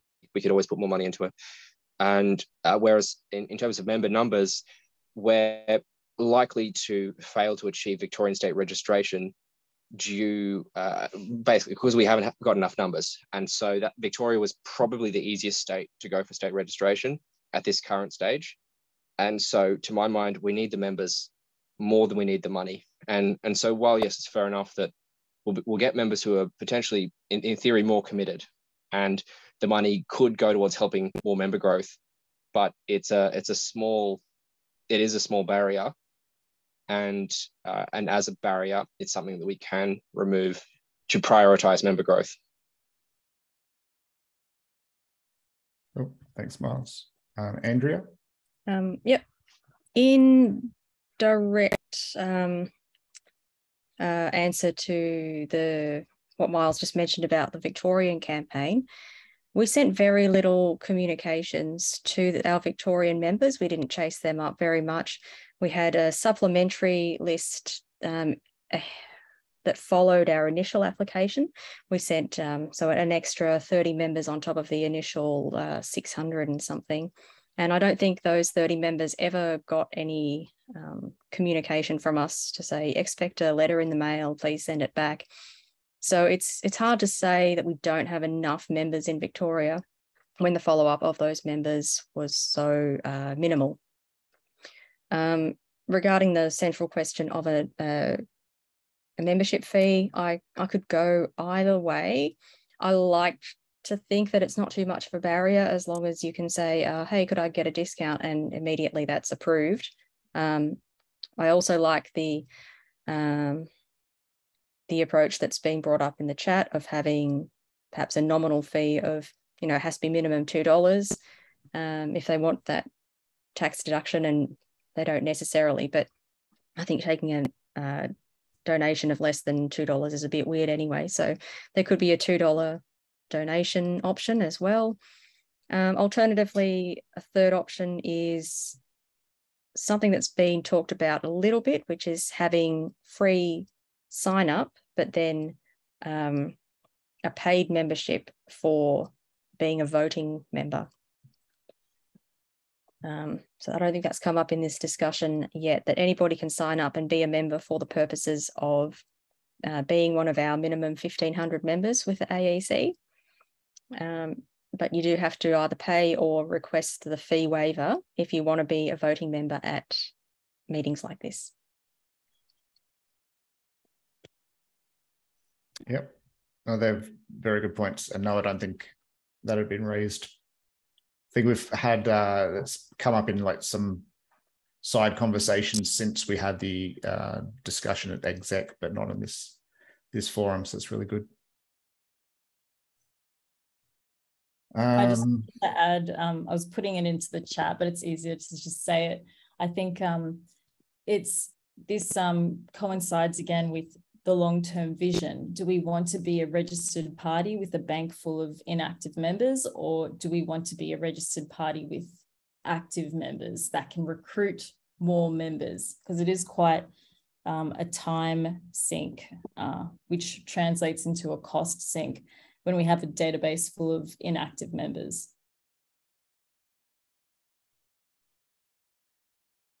Good point. Alex?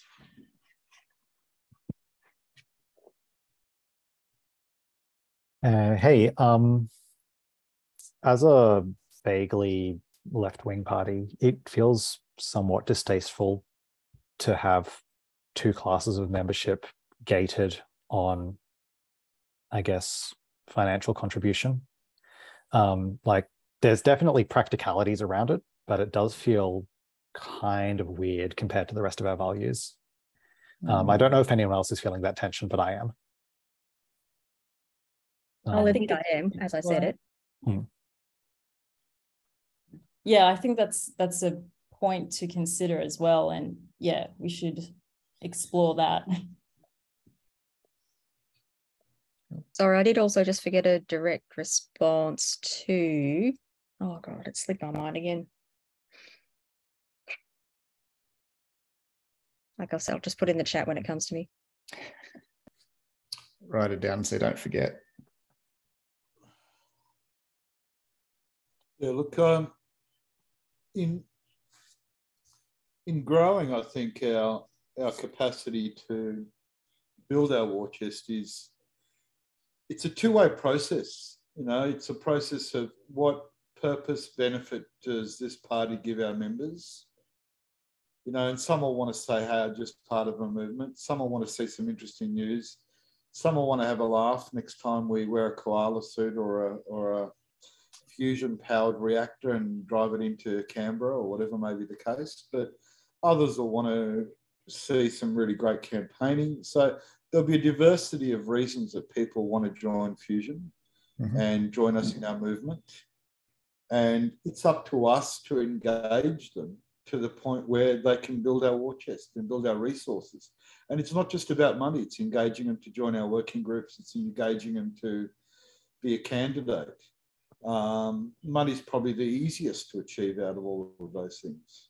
So I'd like to see us, I mean, my view, I reiterate, my view is to make it a very low entry point, to be able to get their email address and their telephone number, and then us to then work hard to engage them and give them value and meaning so they can then invest that into us. That's a process I see, and I think money is the least of our needs from our members at this stage. Yep. Andrea, you had your hand up. Yeah, I think we should be clear about what the purpose of the membership fee is. Is it for raising money or is it to give people a sense of investment? I think it's hard to try and pursue both at once. So we should decide what the membership fee is for. And I lean towards investment. So someone either pays a membership fee or sends the email to say, hey, can you waive the fee? And, you know, we'd always say yes.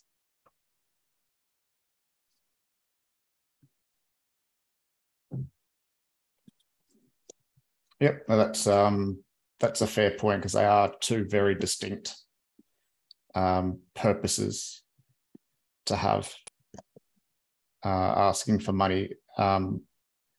The building a war chest part, so for context, what I was looking at when I suggested this to the exec as well was I think my desire to have more planning around elections.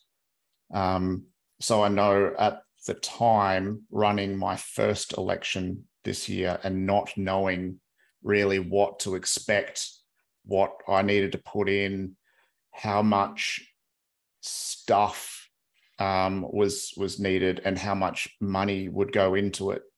was constantly on my mind. And we didn't really have a lot in the bank at the time. Like we had some, but it was mostly like we got to hold on to that just in case, like, well, just in case of what? Whereas having more money up front, I think, would allow us well in advance to say, we're going to need this many shirts, we're going to need this many stickers, we're going to start advertising on all of these platforms 6 months out rather than 2 weeks out, because we had an extra $1,000 up our sleeve. We actually allocate and budget ahead of time based on knowledge that we've got money available. So in all of the discussions pretty much today, it's funny how so many people are looking to work in an agile perspective, but I like planning. I like to know what we've got in the chest. I like to know that 12 months out, we're doing a thing.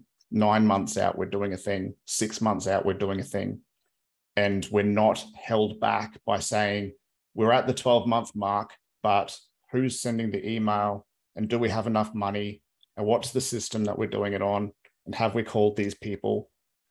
Having that planned and laid out well in advance, I think would take a lot of stress off coming into those kinds of events. I know it would definitely have taken a lot of that mental stress off of me, but I'm the kind of person who freaks out with that kind of stuff, right? So, but I think it's beneficial, and that was the purpose in my mind behind building up that chest. But whether it's through a membership fee or just continually raising money from our members anyway. So I'm now being swayed by your arguments as well, as to say it would be better off just to let people in for free, but constantly engage with them and use our ongoing campaigns to raise money as we go. But again, it has to happen, and it has to happen with a view in mind, like what's it going to be spent for?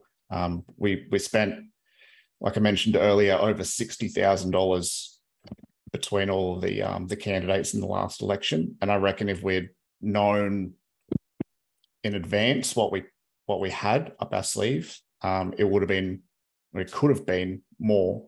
The majority of that was spent by the candidates and then reimbursed afterwards, as opposed to planned ahead. So that's my thinking.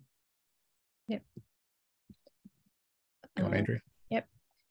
The science party's always found that during an election campaign, you just have to ask for money, and often you'll get it. So Sahar was always asking on social media, hey, it costs a lot of money to run a campaign. There's $2,000 just registration and then all the materials, and I think raised $5,000 that way. But you have to be constantly asking people, because people see it once and they think, oh, nah, twice they start to think about it. Like when you start to feel that you're about to vomit from asking for donations, people maybe start to think about donating. So we can't be shy about asking for donations. And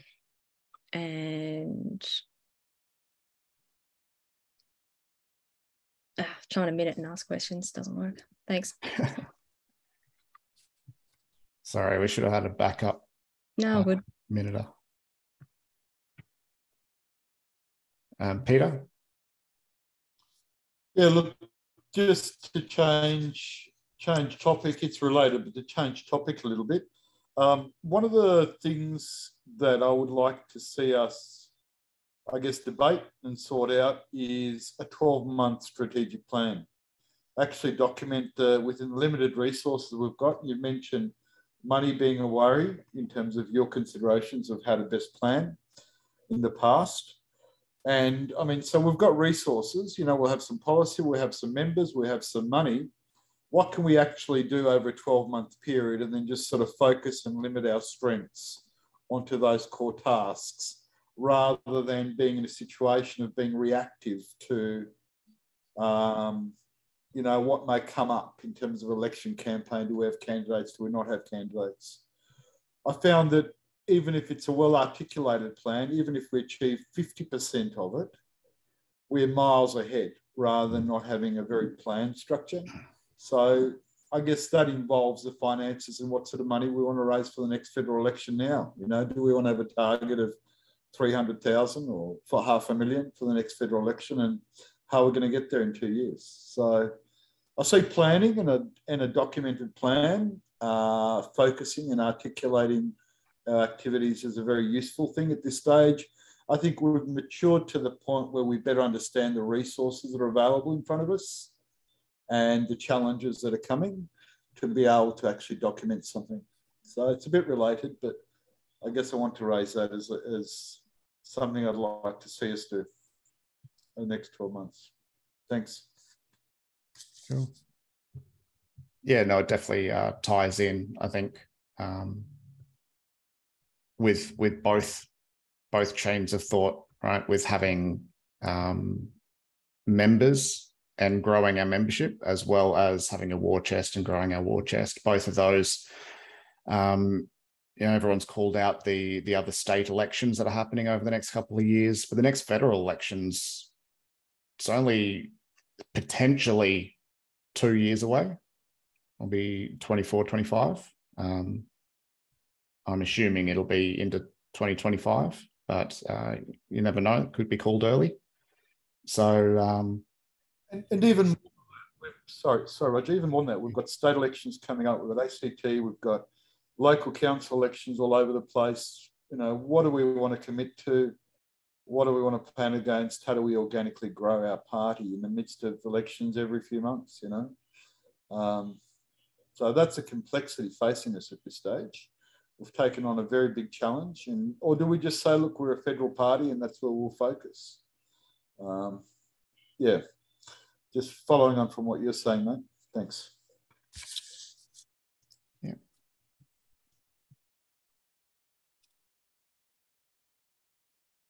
Well, noting we can't actually make a motion for the membership fee suggestion anyway. So we have notified the members that that will go ahead, but I think it'll be important to have, circulate or at least make available this discussion as well in between now and the next fortnight for the decisioning around that. And in terms of that amount, it's an interesting one. Constitutionally, it calls out that the membership fee is a recommendation from the executive to the members at an AGM. Doesn't actually specifically call out that it needs any particular type of vote. So I think it's probably something that's relatively easy to change based on statistics or how things operate. That's kind of in my mind, a BAU kind of activity to set different rates, obviously with it being communicated and going through things. And there will be other special general meetings in the future as well. So it could potentially trial something and revoke in future if needed. Andrea, you're going to call me out and call me a liar. I just remembered what I was going to say. So on the point of engagement and renewal of membership, actually, that there's a new feature coming into Nation Builder, which is the database that we use for managing our members, amongst other things, that will help members be able to log in and see when their membership is coming up for annual renewal. So that could be helpful as well. If we can, it could help us as organisers remind everyone when their membership is up for renewal, and that could take the place of having a membership fee that you annually have to actively confirm your membership. The end. And that also lets people see their recurring donations if they have them. It's great if we can get someone to commit to a recurring donation so we know what's coming in the future. Wait, isn't that the case currently in Nation Builder? Alex, what's coming in is called a member portal or a membership portal, which is an extra, it's an easier way for members to log in and see their membership start dates. So we can, as admins or people managers, can log in and see that for a person, but it's a bit difficult to get a report. Annual positive membership renewal. We haven't implemented that for Fusion.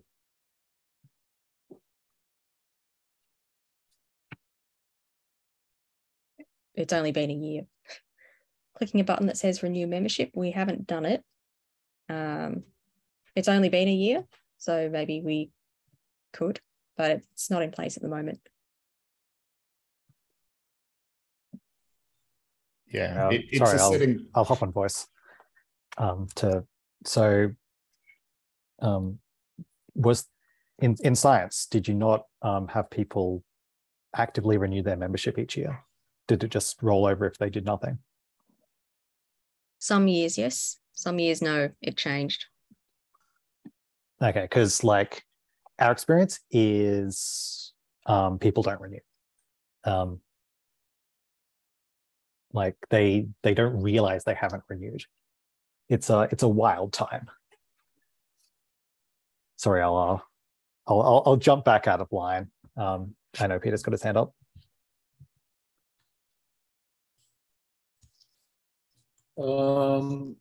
Yeah, just continuing with the discussions on different things. I probably didn't spend as much time as I wanted to talk about the significance of the discussion on the name change or the assessment of a name change or the potential or maybe keeping Fusion. I wanted to make sure that, you know, we commence the process today. I did put it in the chat area, and I think we'll be sending out an email in the next few days. I see this as an opportunity of really engaging our members and consolidating their views as well. So it's on, is what I wanted to say. Or I consider it. Roger, correct me if I'm not, but the process has started today. Yeah, so it was officially endorsed by the executive. So, and you've presented that the document, which we can circulate with our members separately. We'll also have a discussion on Wednesday. I'll bring it up then as well at the monthly member meeting. Because now it's just a process of formalizing, you know, what's the working group, when are we going to meet, those kinds of things. But yes, that process is definitely kicking off, and good to start engaging. So probably something to work with Andrea or whoever leads up the comms team once Andrea becomes the secretary, to talk about how we communicate that out to our members and get those emails and things out. But yeah, let's do it.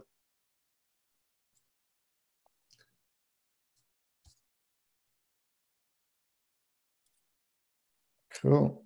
Thanks, Peter. Thanks, Will. Yeah, I did add just back on the previous point briefly, added a link into the chat. It's for the member portal. Now, at the moment, we don't really have most members with logins. So you might find that link doesn't really go anywhere. But that's something that we'll be working with in the future. And I think in terms of the expiry, at the moment, Fusion doesn't expire after a year. But I think with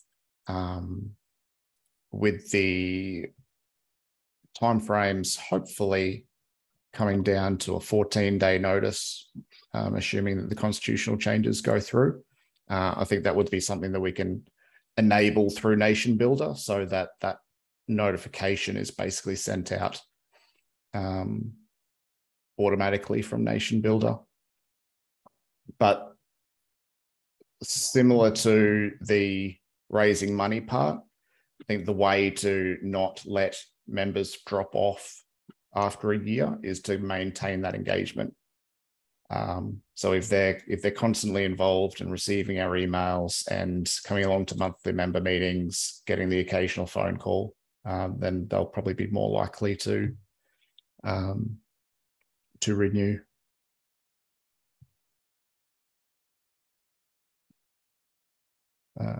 So for that item, in terms of going to a vote, we'll continue on in the next fortnight, but I'll also make it, present what this discussion was like to those people who were able to make it, then in case there's a particular way they would like to vote. I think I'm going to have to drop off. Cool. That's the end of our formal proceedings anyway, Andrea. So I think in terms of minutes, thank you very much. And just in general, your contribution. Thank you. I'm happy to stay a little bit longer if people want to chat about other things, but otherwise we can wrap up formal proceedings. Looking forward to the voting period and seeing you all in a couple of weeks, but also monthly member meeting on Wednesday. Be there or be square. Be there and be square. And square. Cool. Okay, thank you, everyone. Great to talk. Bye. Thanks, Peter. Thanks, Andrea. Thanks, everyone. Is anyone sticking around, or do we want to drop off now? Thank you. Around 5 minutes. Thank you. I'll have to go, but thank you, everyone, and great stuff. No worries. Thanks, Cami. Thank you. Electron. Ron would be stoked. You could definitely bring up Electron as a option for the new name. It may not change. I think this is an opportunity to really embed whatever that is. Cool. Thanks, Alex. So, I think Fusion has gained a bit of momentum over the last year. So it may well be that it maintains its place and we go on with that forever forward. We'll see what comes out of the process. It'll be interesting to see what people come up with as their ideas. That was a fun debate. The little candidate debate we just had. I don't think I debated that much as a candidate, so got it out of me. That was good session. All right, I'll stop the recording, and then because there's only a few of us left, and then we'll wrap up.